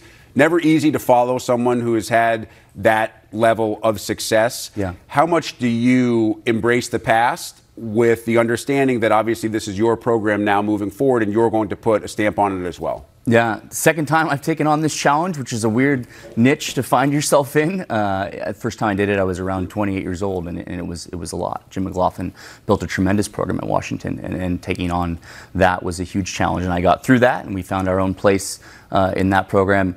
And he said, okay, let's do it again. But mostly, I think responsibility is something that's always connected with me as a coach. You want what you do to have deep meaning, and it means something at Minnesota. And so I realized that was the next challenge that I was supposed to take. What were some of those other specific things that you maybe learned in that first transition, whether it be not putting too much pressure on yourself early or other mental more than strategic or outlook kind of decisions that helped you through that first transition that you can apply to this one? Yeah, this transition is certainly a little less messy than the first time around. I think the biggest difference is I had been an assistant at Washington. I had some understanding of systems and even institutional knowledge. And so it took me a little while to find my own voice there.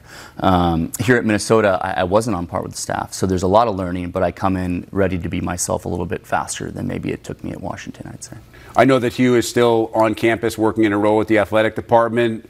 How involved will he be? How much do you plan to bounce stuff off him as you go through year one? Yeah, as much as he'll let me. It's a lonely job, being a head coach.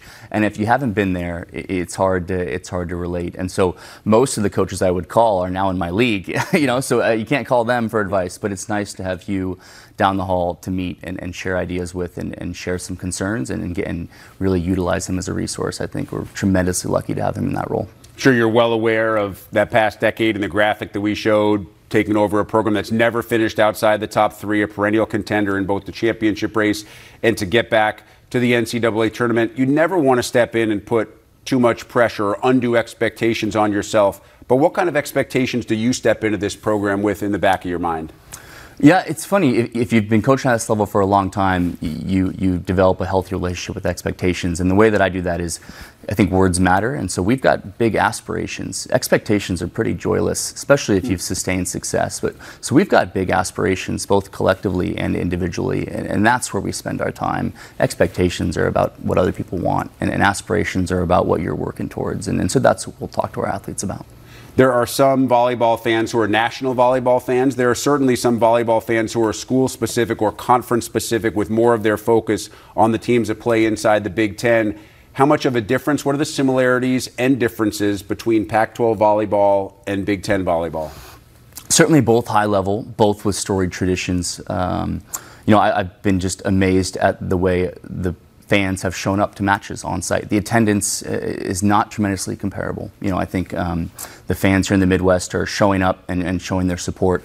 And we had that at Washington, but collectively as a conference, maybe not quite as strong as what we're seeing in the Big Ten. So volleyball's on the way up, and we want to be a part of that, and Minnesota's a place where it matters. Yeah, that's something I've talked to almost every coach about, is the trend that volleyball is on, not just in terms of its popularity, but in terms of its visibility. How much more room do you think there is to grow a sport that most coaches believe is in the best place it's ever been? Yeah, it's hard to quantify growth potential. I think I've been amazed at just the last 3 years. Things have accelerated quickly, and it feels on par with what you saw from women's basketball a few years ago, as well as softball. We're learning some best practices for our sport, and I think you're about to see the result of some work behind the scenes, especially from coaches in this conference, who I think have been pushing to get this sport on the national stage. At what point did you feel like you had gotten a feel for what this roster looked like in terms of personality of the players, who the leaders of the team would be, who would be in charge of making sure the chemistry is where the coaching staff needs it to be? Yeah, probably April, when you're going through matches, and we've been at it for about 3 months, is when I started to feel like I knew these athletes. But the most exciting thing is we add 3 or 4 more players to the roster, and how that affects the group dynamic is something that's really exciting. There's just enough uncertainty to make it exciting, but not so much where I'm concerned. Yeah, among those additions, OSU transfer Kylie Murr, and we've talked a lot about transfers and how impactful they will be inside the Big Ten with other coaches as they go from one Big Ten school to another. What does she specifically mean for maybe the things that you want to do and the things that this roster will be able to do with her as part of it? Yeah, it was a must-get player our first week on the job. As you can imagine, quite an intense recruiting process. And I think she adds a level of competitiveness and fearlessness and competitive spirit that will meld quickly with this team. And I've certainly experienced being on the other side of the net from her, and I didn't want to do that again. So happy to have her on our side for a change. It's a good move, by the way. Yeah. We'll chat with your 2 student-athlete representatives, Melanie Shaffmaster and Taylor Landfair, here in just a bit. But I'd love to hear some thoughts on them from you before we do that. Let's start with Taylor, who's obviously coming off a phenomenal season. Yeah, amazing that you could have a Big Ten Player of the Year who the first thing you think about is how much better she can be. And I told her the gift that she's giving me is allowing her to coach her. And elite athletes do that. They never turn down help. And I'm excited to see the next levels of her game in terms of her serving and her blocking and her defense. She's already an elite receiver and attacker. And so she's on a really exciting trajectory. And how about Melanie? Yeah, you think you know a player from watching them on film and on television, and then you coach them and they're totally different. And I think what I told people is Melanie Shaffmaster was the best surprise of the job. She was really relatable and easy to work with from day one, and I'm really thankful that she's our setter. They like those comments over there. I think Taylor's giving Melanie high fives about that description. The great news is then I get to ask them about this after the break. Keegan Cook, welcome into the Big Ten. Best of luck in year 1 with the Gophers. Thanks much. Appreciate it. Look at some key dates for the Minnesota Gophers coming up in the fall of 2023. Melanie Shaffmaster just mentioned it's only about, less than 30 days until that matchup against defending national champion Texas. Early Big Ten road trip to Nebraska, another road trip to Wisconsin. That is that October 29th special Sunday Fox broadcast against Wisconsin. It is a terrific schedule for the Gophers, both non-conference and conference-wise. And in case you're wondering, Minneapolis has kind of become Big Ten Player of the Year Central. 3 years in a row, 6 of the last 8. Stephanie Samity repeating in 20 and 21. Taylor Landfair taking home that award a year ago. And Taylor Landfair is with us alongside Melanie Shaffmaster, a couple of great representatives of Minnesota women's volleyball and Big Ten volleyball overall. Welcome in. It's a transition year for you guys as Coach McCutcheon steps aside from coaching. Coach Cook now steps in. What are your initial impressions of what Coach Cook's personality is? I think he's really fiery, which I really appreciate because we need somebody that's really going to boost up our energy. And so I'm just really excited to learn more about his perspective of volleyball and just learn from all his wisdom that he's given us so far. Your initial impressions, Melanie? Definitely a little fiery. I think at the same time, though, he does have a calming effect for our group. When things start to get a little haywire, we definitely can look at him and it'll all be okay. We know it'll be okay. See, I'm a little. He seems so chill and laid back up here. So you're telling me sometimes if things don't go exactly right on the floor, it gets a little bit different? It can, yeah. Yeah. I think he is still in the room. Everybody's being really careful about the answers. There's playing time. All that stuff is still up for grabs. How would you describe that transition? Anytime there's a transition from one coaching staff to another, there's not just a personality change. There is a change in the way that things are done. How has that transition taken place so far for you, Taylor? I think it's been really smooth, and I think that he's done a really good job of helping us smooth through that transition. And I think that he's just been very calm with us, really understanding, listens really, really well to what we have to say, and just making sure that he's always on our side, which I really appreciate. Melanie, what about your role in helping that transition with the new players, whether they be freshmen or transfers that are coming in? It may be the first look for them, but for everybody else, it is a transition, so that chemistry can be a little bit complex. Yeah, I think at the beginning, I really wanted to make sure I got to know Keegan, so I had the reassuring factor to be able to talk to everyone on our team, because we did have a couple of freshmen come in January, and obviously they were just like asking a bunch of questions, and I was like, hey, we're all going to be in it together. It's been a smooth transition so far.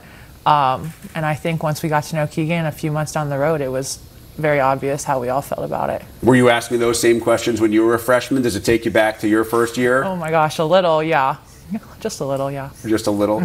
Taylor, for you, coming off a Big Ten Player of the Year campaign a year ago, I know you have your own very high expectations for yourself.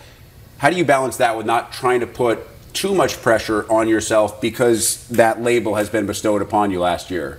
I think I just take it day by day and not really focus too much, because I'm now in the present and I need to focus on what's ahead of me instead of kind of just thinking about the past and just kind of letting that control my life. Instead, just focus on what Keegan is telling me, continue my growth, continue to progress forward, and just know what I have to do.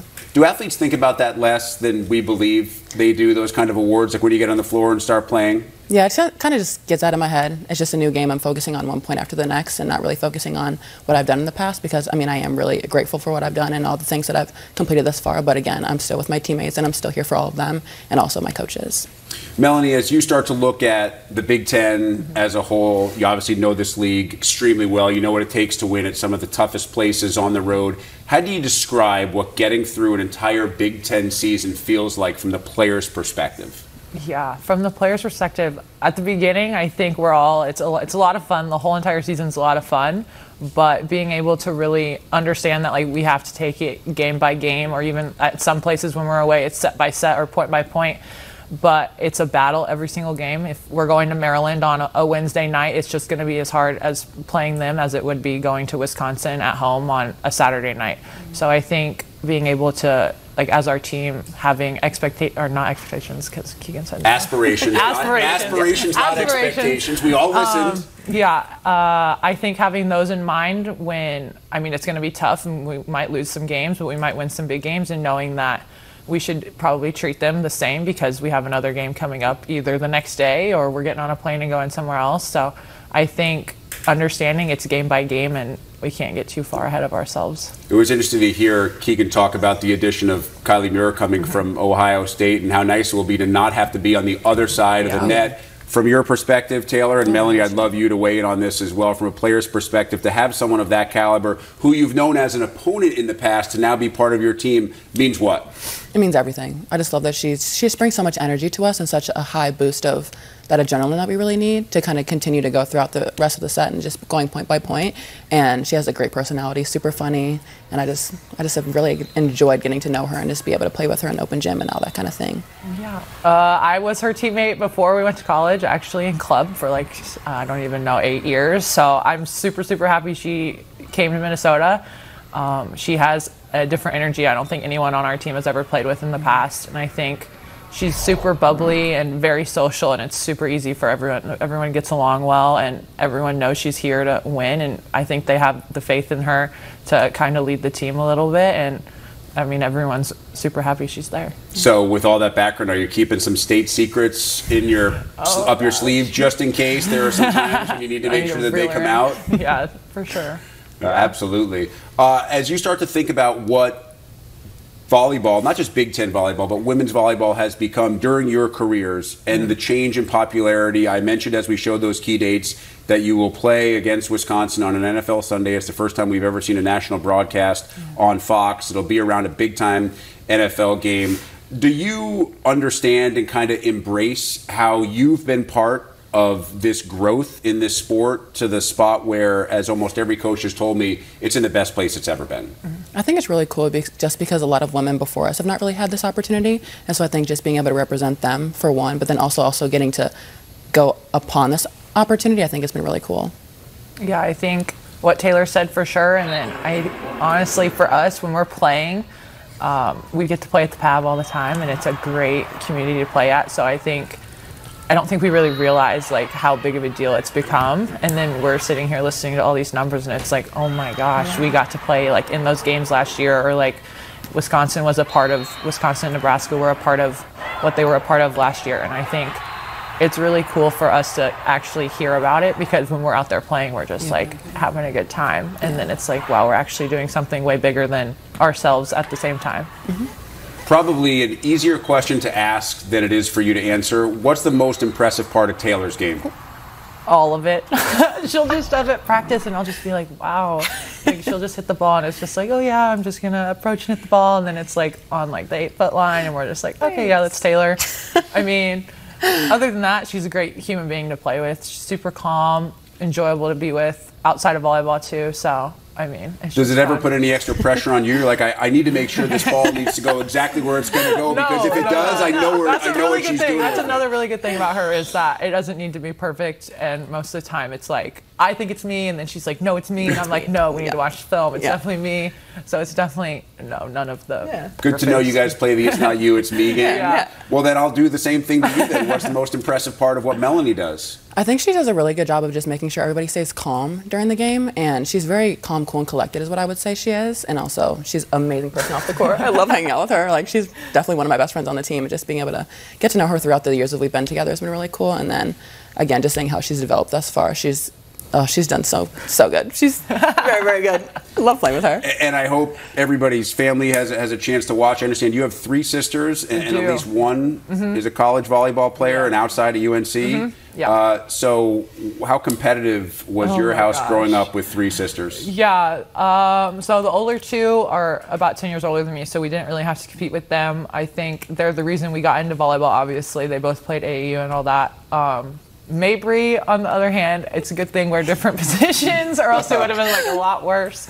But I mean, we got to play high school together for 3 years. We played club together for a few years, and it was just a blessing. I didn't really realize until I got to come to Minnesota. So I mean, it was competitive, but it was good because we weren't the same position. All right, Taylor, let's finish with this. What makes this year successful for you? Not necessarily in terms of numbers or awards or wins or how far you guys make a run. What makes it possible for you to look back on 2023 and say that year was a success? I think if I just continue to grow and just not set a limit for myself, I think just kind of just continuing to grow and to grow and to grow, and then just making sure that I'm just still staying calm, staying humble, because I haven't reached my peak yet, and I don't think I'll reach it for a really long time. Reigning Big Ten Player of the Year, Taylor Landfair, Melanie Shaffmaster representing the Gophers. Thank you guys so much for being with us. Best of luck in 2023. Yeah, thank you. Some key dates for the Iowa Hawkeyes coming up entering year 2 under Jim Barnes. 10 wins last season, the most since 2016. Now, there are 9 newcomers on the 18-player roster. This has been a common theme throughout the Big Ten this year. Everybody has a lot of freshmen. Everybody has a lot of transfers, some from other Big Ten schools. Iowa certainly among that group as well. And with that in mind, welcome in the head coach of the Hawkeyes, Jim Barnes, to the studio. Coach, thanks so much for being in. How has the experience been so far for you and your players? This is a blast. Big Ten's first class, really promoting our sport, and our players are loving it. So how long does it take a Lake Charles, Louisiana native who spent his first nearly quarter century coaching at places like Lamar, in the South, nowhere really too close in the Midwest? Right. How long does it take you to acclimate to the Midwest? You know, really quick, actually. You know, Iowa City, Iowa is almost an extension of the South. The people are super friendly, family-oriented. You know, spent a lot of time at Baylor where it was really hot, so I'm really enjoying the mild summer. But, yeah, we love it in Iowa. Wyoming, Tulane as well. You've been around this sport a long time. Heading into year 26, what do you still continue to learn as a volleyball coach? You learn every day, or you get passed up, and so every day the journey of just growing with our team and learning how to win in the Big Ten. I think I draw a lot on being in the Big 12 and building a program all the way up through that, and so I've been able to serve my players really well in that regard, just knowing what I shouldn't do and what we should do, but the players are the key. They are definitely the key on getting the ship going in the right direction. So as you did that end-of-year self-scout that most coaches will do with their staffs, try to figure out what went right, what went wrong, what was your overall assessment of that year for you and your staff? Yeah, we were really proud of the team, the teamwork we generated on every game day. You saw a team put it all out there, all the way through the end of the game and through the end of the season. You know, we finished with 2 really good wins at the end because our team never quit fighting, never quit being good teammates, and we just kept growing. So that's the big thing. You know, there was growth for us and my staff. Again, just continuing to bring in more and more talent to help us get more of those W's. But we got the teamwork right, and we've got the culture right, and that's where you need to go first. Yeah, you have an interesting roster because you're represented by, I think, 10 states, and you have a foreign player on the country as well. Mm-hmm. So what's the philosophy when it comes to recruiting and trying to get the best players to come into a league where you know that every single weekend, no matter where you're going, you're going to be playing some of the nation's best? Yeah, we're going to go, everywhere to find the best players to help us. And for us, the best players are the great teammates, and they work really hard. You can measure jump and all that, but you really got to look at, it's rare to find a player who's disciplined. That's the rarity. There's a lot of talent out there, but finding really disciplined players who are really good teammates. When you build a team full of that, you make each other better than the sum of its parts. And so that's what we've been able to do in a short time, and I think we're going to see more and more growth. I'm sure it's easier, especially with as many teams as you've been around, to assess physical talent. Mm-hmm. You know who can run and jump, who can make really good swings, who can set the ball where it needs to be. What do you need to see when you're watching a team, whether they be practice habits, the way that they interact with each other, their mental approach to the game, that lets you know that a particular group is ready to kind of take that next step? Right. That's the easy part, is evaluating the physical elements of it. Almost anyone can do it. And so honestly, what we get paid for is finding those special talents that players have and how you put all those pieces together. And the special talent, again, is someone who's really disciplined in the way they work, the way they do things on and off the court, and really how they engage with their teammates. In our sport, there's no sport more needing of engagement within teammates. And so you can't have just individuals in our sport to really help your team prosper. To a degree you do. They have to be self-sufficient. Sure. But how they make each other better is really cool about our sport. Like Coach Cry, the best player ever played, his teammates will say that he made them better than they ever were. And so we push ourselves as a staff and as players just to continue to make each other better. And that's what I love about the sport. What stood out to you as you kind of got acclimated to all the different road venues in this league and how tough some of them are to play at and certainly tough to win at? Yeah, it was a blast. And I told every player when we would get to a new spot, half the team never been to these venues, I go, let's enjoy this. This is an honor to be in here, to be in this position. We're not walking in here with fear. We would look at the building and talk about it and talk about how the fans are going to be in here and that every volleyball player wish they were in this position.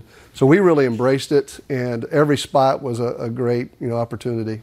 And obviously, there's a home facility just off campus for you guys that is one of the newest, shiniest in the country. There's about 4,000 for the Nebraska match last year. What does Extreme do for you in terms of not just fan support, but as a recruiting tool and as a tool overall for your program? Yeah, it's brand new. The whole area is brand new with the entertainment around it, and Iowans love to come to this area on weekends, and so they started flooding our games. And it's a beautiful venue. What I love is the Iowa fans. We came, we played Wisconsin, and we lose. We played really hard, and so the next game, I didn't know what to expect. We had more fans. And we played the team really good, and we won a game, and just more fans. They enjoy seeing really strong teamwork in that fight. And so that's what's encouraging. As we really start winning, we're going to sell out the place. There's no doubt every game. Yeah, it's amazing, by the way, how much that area has grown. We started covering football games there in 2007. That River Landing was nothing but basically one hotel. Right. And now it is a complete entity unto its own. Yeah. The Fry Fest Invitational, the Hawkeye Invitational, you have Iowa State at home this year, so you get a stretch of 7 matches over the course of, I believe it's 9 days, right in your backyard. Yeah. How much of a launching pad can that be, and maybe how much of a launching pad does it have to be for you guys to kind of get where you want to be in 2023? Well, you described it well, because that's what we want it. We want it to be home for an extended period of time and really grow as a team with so many newcomers, and to do it in friendly confines with our fans there. And Fry Fest was a great idea to tie in through there from our great football coach legend, who's to put a big festival. It'll be all around our game times, so we'll have a lot of fans come in that way. But it's going to be a great experience for our players, because they love the Iowa fans. I mean, they're special, and that'll be 7 matches that we really get to, I think, build support and build our team up through those times. Jim, as you specifically look at the roster and the players that you have and those who you expect to get significant time this year based on what they did last year, in what areas do you feel comfortable, and where do you feel like we got to get a little bit better in these specific areas for us to get where we want to be and to compete against this competition inside the Big Ten? Well, honestly, I don't feel comfortable in any position. We got to get better in every area of the game. What we did well last year that we majorly improved in was the serve pass game. A number of coaches in our league, said that we improved in that area a great deal, which made us competitive in every set. Is that we serve and pass really well, and I think we're continuing to get better there. Our defense and blocking is where we really got to get to the next level, because that's what's going to give you consistent wins. You've got to play defense every day and block in particular. We play pretty good floor defense. Our blocking game's really got to step up, and it's something I take a lot of pride in coaching. So we put a lot of effort in getting our blocking game there. Jim, I'm excited to get to speak to your student-athlete representatives. Delaney, McSweeney, Bailey, Ortega are here. But before we chat with them, I'd love to hear a little bit from the coach's perspective about what they are like as people and as players. Let's start with Bailey. Bailey, and Delaney, both Iowa girls, and just born and bred, and it just oozes out of them their pride for Iowa and representing our team and their state, and the work ethics off the charts. Their characters incredible, and they're fun. They're just a fun group of players that really help lead this team, and they've turned the ship in the right direction, and they're going to steer it more and more as we go. The state's really proud of these two. Yeah, how much does a newer coach and a newer staff rely on players and leaders like that? Because you can't be around 24/7. Yeah, and you learn it as you coach this game, because before I thought it was coach-driven, and that's not the way. It is getting the players to not only be engaged but take ownership of what you're doing, and that's what they've done, is taken ownership on our approach and how we treat each other, and so they show up every day the right way, and you see the progress every day because of what they're doing, not so much of what we're doing. Jim, without sharing too much that you don't maybe want opposition to hear, what sort of goals do you set for yourself or your team? Not necessarily in terms of wins, losses, how deep you run, but the goals that you want this team to accomplish, that at the end of the year you can look back and think, we did everything we needed to possibly do. Yeah, it's more process for me. We don't focus on results. We talk about a little bit about that, but it's that process, that how we show up every day, how prepared are we, how fast do we start, how hard do we fight for points in the middle, and how strong do we finish at the end. Do we take care of every part of that process? And the preparation for it all. Those are the things that I'm focused on, and I get our players to focus on. When they blow the whistle at the end, we look up and see the scoreboard and see if it was good enough. We just measure ourselves by trying to be our best. Jim Barnes, head coach of the Iowa Hawkeyes. Coach, the hashtag we use is B1G First Serve. You see some of the views from Big Ten Volleyball Media Day. Everybody's happy right now. Remember, everyone is undefeated for at least a couple of weeks. That probably won't be the case for much longer for everyone. Not in this league, where it is a grind throughout each and every single match. Our focus continues on the Iowa Hawkeyes. We are excited to be joined by Delaney McSweeney and Bailey Ortega, who have sworn to me that the outfits were not planned pre-Chicago trip, but they were matching, Bailey says, on both the dinner on Tuesday night and today as well. But no planning, no pre-planning. This is all just school spirit. Yeah, school spirit. All just happened. Yep. All right. It's well done. Yeah. As you start to look ahead to 2023, and Bailey, I'll start with you. We all set goals at the beginning of the year, whether they be individual, whether they be team-oriented, whether they be number or stat specific or not. For you, what are those goals? I would say my goal is to just make sure that we're all really playing as a team. As much as I want to focus on myself as a setter, the only way that I play well is if my team plays well, my hitters do well. So just making sure that I'm really motivating them. And I think our goal is just to make sure that everyone feels confident going into this season. Being in the Big Ten is tough, as is. So making sure that my hitters feel confident, my passers feel confident. And if everyone's confident, we're going to be playing our A game. If a setter is relying on that from you and from other hitters, I'm assuming that hitters are doing the exact same from setters. Yep, we rely on our setters. We rely on our passers too. Really, the game that's the big part of volleyball. It's all teamwork. We all have to lean on one another to get the outcome that we individually want. For you, Delaney, the return to the program, you are an Iowa native, meant what for you in terms of what you wanted to accomplish and what you wanted to help this program become while you finish your college career in Iowa City? Yeah, it's been really exciting for me. I have enjoyed being in Iowa City. I love the University of Iowa, and I know that we're a team that has a lot of work to do. It's going to be an uphill battle, but I know that we have the 18 girls on the team that can do it and our 4 coaches that are going to help us get there. Bailey, what's the chemistry like? What's the dominant personality trait of this group? And I'm just going to guess here, after only having met you for a couple of minutes, that you're one of the dominant personalities in the group. I am, yeah.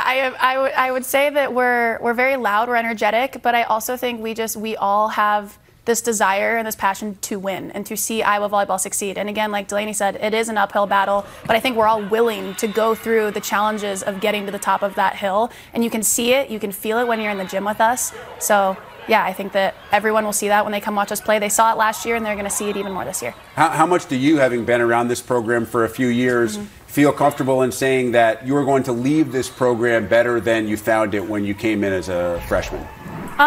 I feel pretty confident. I think that for me, my biggest thing is regardless of the volleyball score or wins and records, I just want to leave the program knowing that I did everything I could. I put in all the work I can, and I want my teammates to know that they're more than volleyball players. Our worth isn't tied to our score. It isn't tied to our record, and there's so much more to us, and I hope that that's what I can leave the program, that all my teammates feel confident in themselves in that realm. Delaney, it's interesting. I was talking with Coach Barnes kind of before we started our on-camera interview about the importance in this sport specifically about teams feeling connected and the chemistry.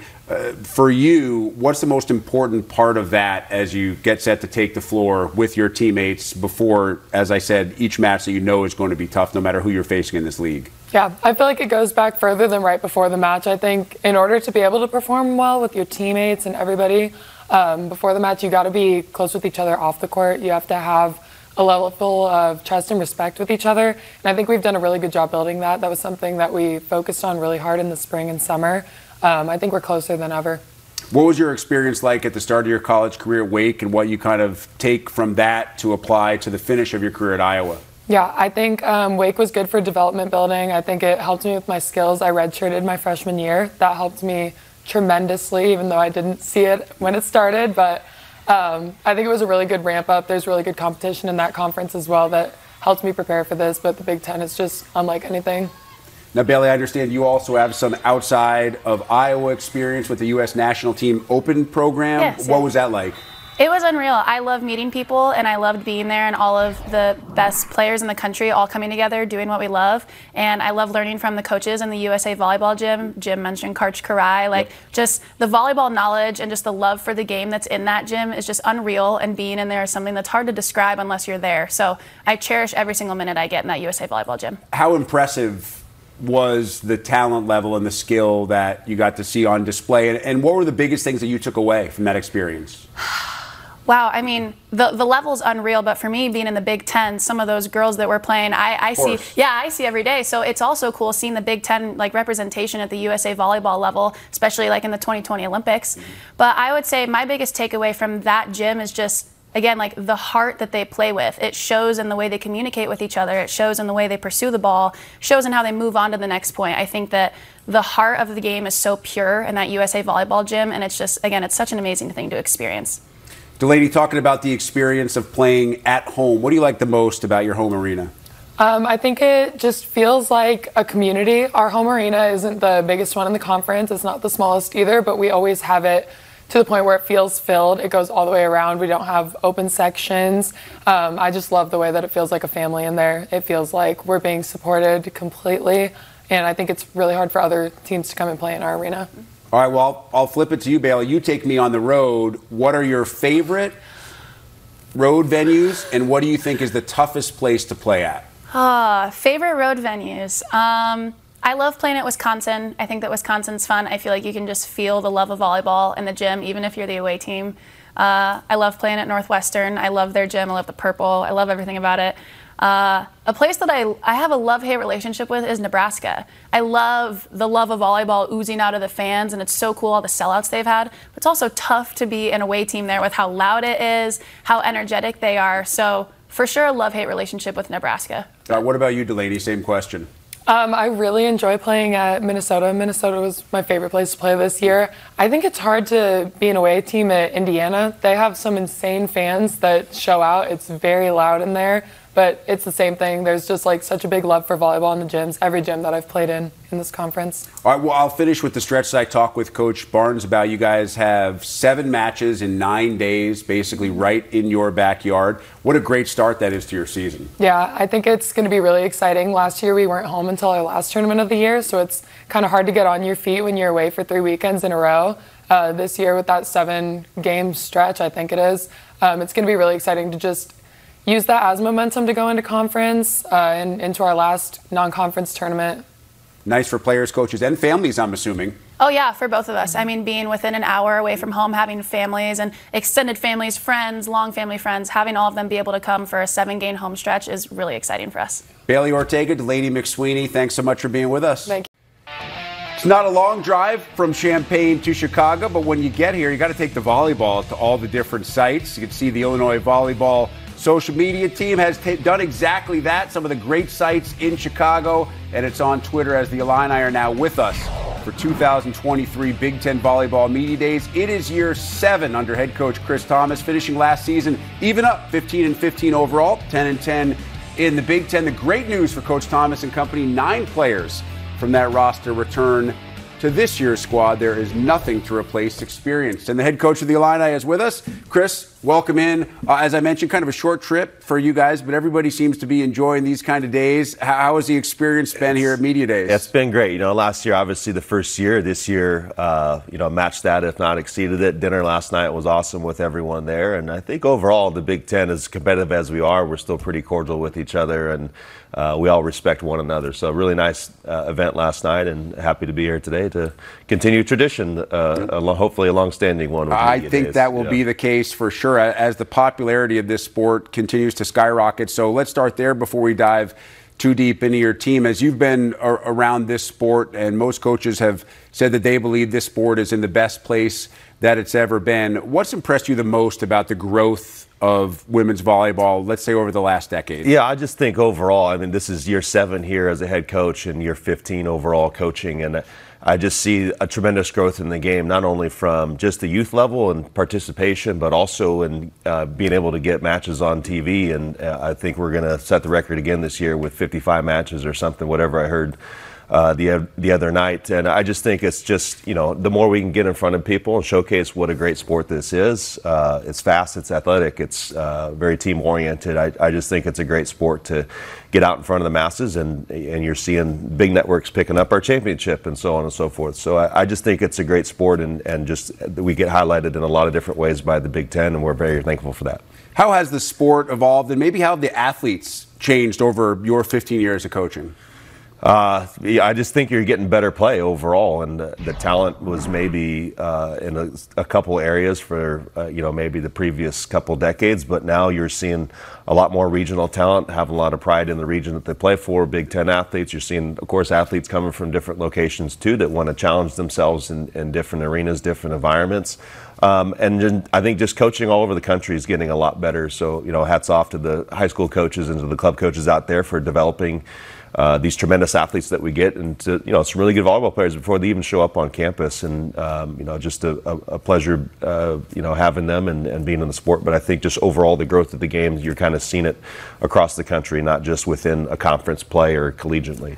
For you and your team, what are you most excited about for this coming season? Yeah, as you mentioned, we returned 9 players. We graduated a bit, but I think just the players that are coming back, the personalities, it's a really fun group to be around. It's always a fun group, but I think this one specifically, they're very competitive in the gym. They're really love one another and playing with each other on the court. They gel really well, and so I think it's kind of always been a staple of ours to be kind of feisty and to be competitive. I think you're going to see that even more so this year, and just looking forward to it.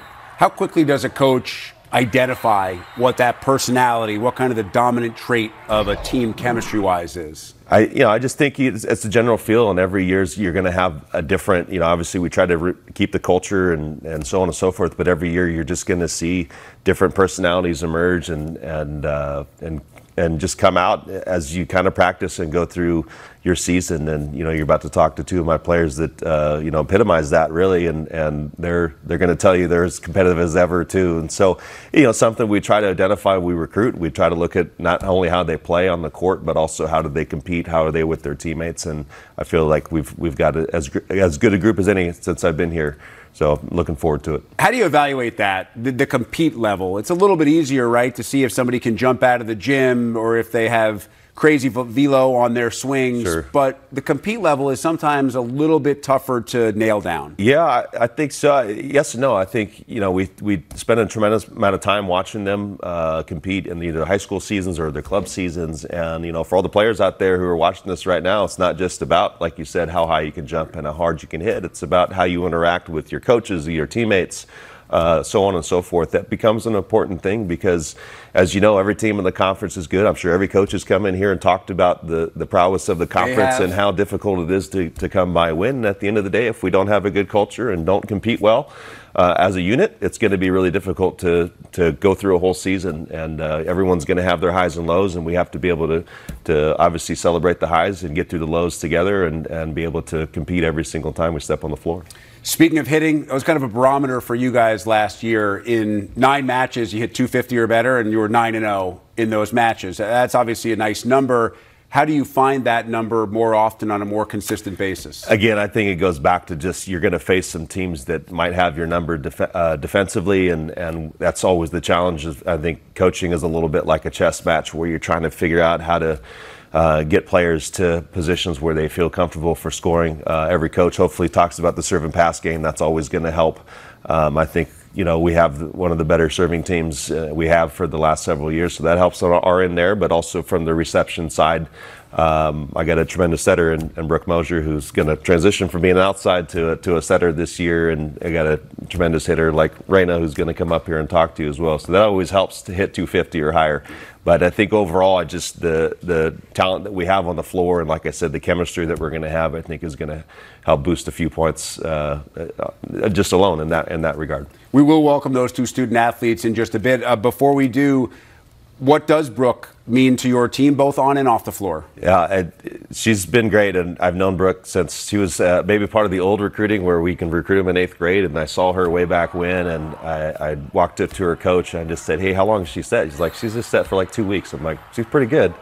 And so I had her come to camp, and she did a few things that you don't necessarily teach, but she just kind of knew how to do and really responded well to the coaching. And so she committed back in 8th grade, and now here she is, redshirt sophomore, and all grown up, and it's great to see her. But she's a versatile player. I mean, she's an amazing athlete. She's taught herself how to swing it left-handed. She can swing right-handed or left-handed.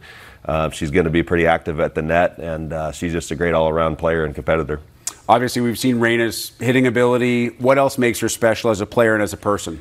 The thing I'm most impressed about with Raina is, she's done a great job just overall. I think just developing into a great leader. And, we had to, last year we kind of got the injury bug a little bit. And we were like, hey, Raina, I need you to pass half the court with you and Caroline. And that's not easy to do in our conference. We play some really tough players, and hey, oh, by the way, we're going to set you 50, 60 times, and you need to handle that load too. And she did it with a lot of grace, and it's not easy to do just to handle that load all of a sudden. And there's been some ramp up to that, but when the time comes and the lights are on, she's as good as a competitor that I've coached, and she continues to impress every single time, not only in the competition gym, but also when we practice and helping the team through summer workouts or being just a general leader on the team. So I'm very impressed with her development over the last several years. As a coach, how do you try to get teams ready to face what you have to face on the road in this league? There's no other league like it where you have to go to places like Wisconsin and Purdue and Minnesota and Nebraska. I go on and on and on. What do you see in a team that makes you know as a coach, okay, they're ready to handle not just a really good opponent, but a really tough environment? Yeah, I think that goes back to just the team chemistry and the mentality that the team has in those moments, and you can't shy away from anyone or anything out there, and it's just about being mentally resilient, really, and we try to normalize as best we can because it's going to happen often, and the better that we prepare them. Obviously, we're going to have our scouts and everything else, but we just talked to them about the challenge that this place might bring, or hey, here's how we're trying to do something different in this game, and it might be Raina's game on one game, and another game we might say, hey, Kennedy or Kayla, you might be the one that we're going to feed a lot of balls to, and then we just have to be able to respond in those tough environments. And so we just talked about being great as competitors, and I felt like we've done that over the last several years, and again, just looking forward to what this team's going to bring to the conference this year. Coach, we started by talking about the popularity of this sport. I'm curious, in your own house, I think you have 3 kids, if I'm not mistaken. Has it become a Tamas family tradition, or is it still just Illinois volleyball as the focus for now? Yeah, well, none of my kids like volleyball right now, so isn't that funny how that works? It is. My son's an avid baseball player, and my daughter kind of attracted to basketball. My youngest maybe a little bit more in the arts and crafts right now, but. It's definitely a family affair. Got to officially hire my wife as a third assistant this year, and she's coached with me for the last decade, so it's nothing new for us. But she's going to take on a bigger role with the team, but as long as the biggest role is being a great mom at home, which she is, and our kids have been fantastic sports kids, if you will. And this last year, my son went recruiting with me, traveled How fun is that? 2,000 miles in the car with me, and got some quality time with him. So we try to blend. Obviously, family as best we can, trying to be great both at home and with the team, and it's been a great ride so far. And Champaign's been good to us, and Illinois is a phenomenal school and support network, not just within the athletic department, but the whole school itself. It's really an amazing place. All right, Coach, we'll finish with some video. You told us at the start how much you guys are kind of enjoying media days, and you get the firsthand treatment. I mean, we call this putting you guys through the ringer. We're asking for digital. We're asking for every kind of interview we can possibly ask. Yeah, whatever you need. That's what we got. I mean, I tell the team we got to step up to whatever challenge. And, they were asking me upstairs if I'm going to do the TikTok dance. Absolutely, I'm on the TikTok dance. Let's go. So I may not be good, but I'll be doing it. You got to give it a shot, but you don't know. You don't know until you try. That's right. Chris Tamas, great stuff. We appreciate it. Thank you very much. Appreciate it. Best of luck to you in the Illini in 2023. Coach Chris Tamas, Raina Terry, Brooke Mosher here in Chicago, enjoying Big Ten Media Days. We asked the Illini to pull off some artwork as well while they're here at Big Ten Media Days. Not just snacking on the food, but actually doing some legitimate work and drawing the block eye. That's what Raina Terry came up with. We have some serious critical evaluation from her teammate Brooke Mosher about to come. I'm not going to repeat exactly what you said, but you can if you want, assessing the art that Raina put together. No, Raina's was really good compared to mine. I don't know if they're going to show that, but Raina did a great job. Oh, I thought you were talking about hers. No. I was talking about my own. Okay. Well, I don't think we have video, so that's probably a good thing. That's perfect. You're happy about that? Yes, I am. Well, you guys are a lot more worried about what you're doing on the volleyball court than you are in terms of artistic stuff and drawing block eyes. As you take yourself onto the floor, you look back at last year, what did you like about what you guys did last year? What do you think you have to do better to get where you want to be in 23? I liked how we had a lot of fire last year. We did a lot of great things, and I think this year we mesh just a little bit better. We're like best friends with each other. We're living in the same apartments, and I think that's really going to bring us to the next level. Raina, how does that chemistry come about? You do have 9 returning players. 3 of those players, though, are redshirt freshmen. You also welcome a couple of true freshmen. So what is your role as one of the veterans and leaders on this team to kind of try to integrate everybody so they are on the same page? Yeah, I just try my best to lead by example in practice every day and in the weight room and when we're doing our conditioning, but they do a great job. Those freshmen that have come in, they've done a great job living up to those expectations that we hold for each other. So they've done a really good job. What are those expectations when you start to think about the way that you want to handle yourself kind of on a daily basis? Not necessarily expectations as far as wins and losses or stats, but the way that you want to approach each and every day in your position as an Illinois volleyball player. Yeah, that we come in and we compete as hard as we can every day. We give 100% of whatever it is that we have that day, and that we take care of ourselves off the court too. Like we're getting enough sleep, our nutrition is where it needs to be, Those things are really important, especially when you get into season. Like you can't slack off on those things. So starting those habits now in the summer, they've done a great job at adapting to those expectations. I thought it was interesting to hear Chris Tamas up here saying, yeah, we're going to try something. If I'm here, I'm going to try it. Is that kind of the attitude that you guys have as well? Because if we're not going to try it, we're never going to know. Mm-hmm.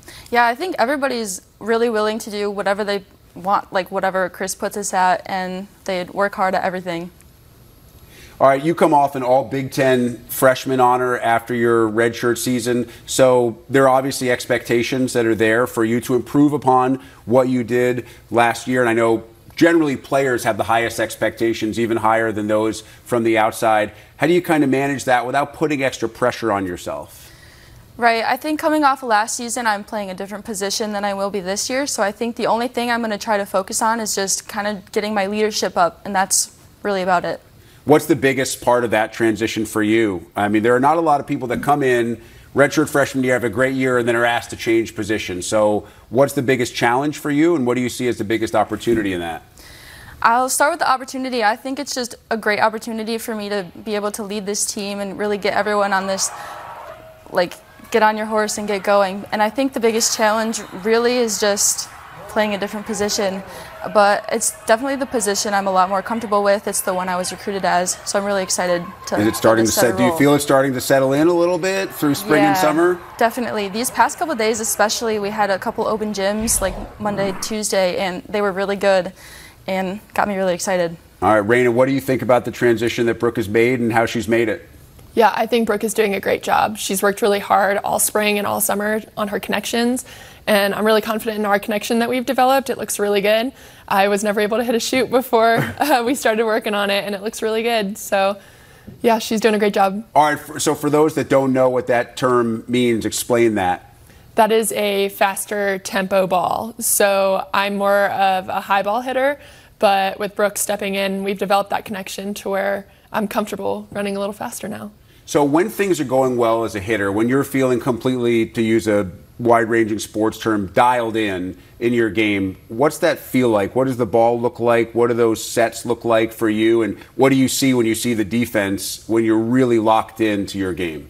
Yeah, when I'm really locked in, I'm able to see the block, and the block is the thing that I like to use the most. That's the first line of defense, but it can be used to your advantage as a hitter. So I try to see that and use that as much as I can. And I rely on my coaches and my teammates to tell me what's open in the back row too. If the block isn't there, what I have open to hit, because obviously you don't want to hit right at the defender. So I rely on them a lot to see the back line of defense. So as you work on the chemistry that you guys were talking about, as a hitter, what's the key for the setter? Like what do you want to see, specifically on an in-system ball?